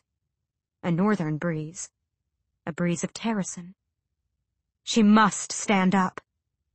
Pine and snow and lazy golden summers. A city of light and music in the shadow of the Staghorn Mountains. She must stand, or be broken before she even entered Endovier. The wagon slowed, wheels bouncing over the rough path. A whip snapped. "My name is Celaena Sardothien," she whispered onto the floor, but her lips shook hard enough to cut off the words. Somewhere, someone started screaming. From the shift in the light, she knew they were nearing what had to be a giant wall. "My name is Celaena Sardothien," she tried again. She gasped down uneven breaths. The breeze grew into a wind, and she closed her eyes, letting it sweep away the ashes of that dead world, of that dead girl. And then there was nothing left, except something new. Something still glowing red from the forging. Celaena opened her eyes. She would go into Endovier. Go into hell. And she would not crumble. She braced her palms on the floor and slid her feet beneath her. She had not stopped breathing yet, and she had endured Sam's death and evaded the king's execution. She would survive this. Celaena stood, turning to the window and looking squarely at the mammoth stone wall rising up ahead of them. She would tuck Sam into her heart, a bright light for her to take out whenever things were darkest. And then she would remember how it had felt to be loved, when the world had held nothing but possibility. No matter what they did to her, they could never take that away. She would not break. And someday, even if it took her until her last breath, she'd find out who had done this to her, to Sam.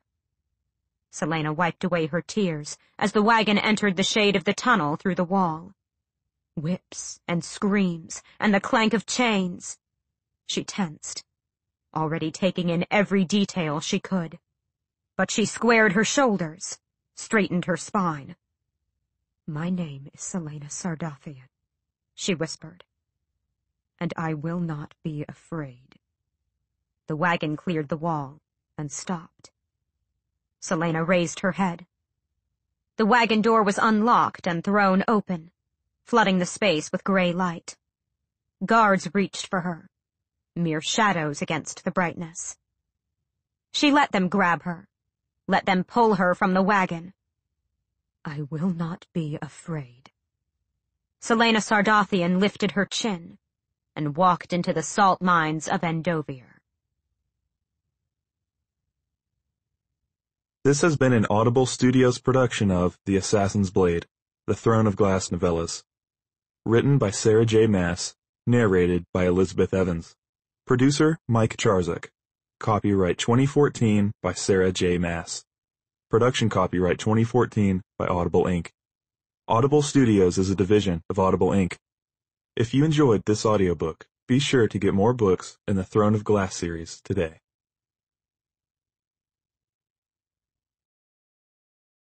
Audible hopes you have enjoyed this program.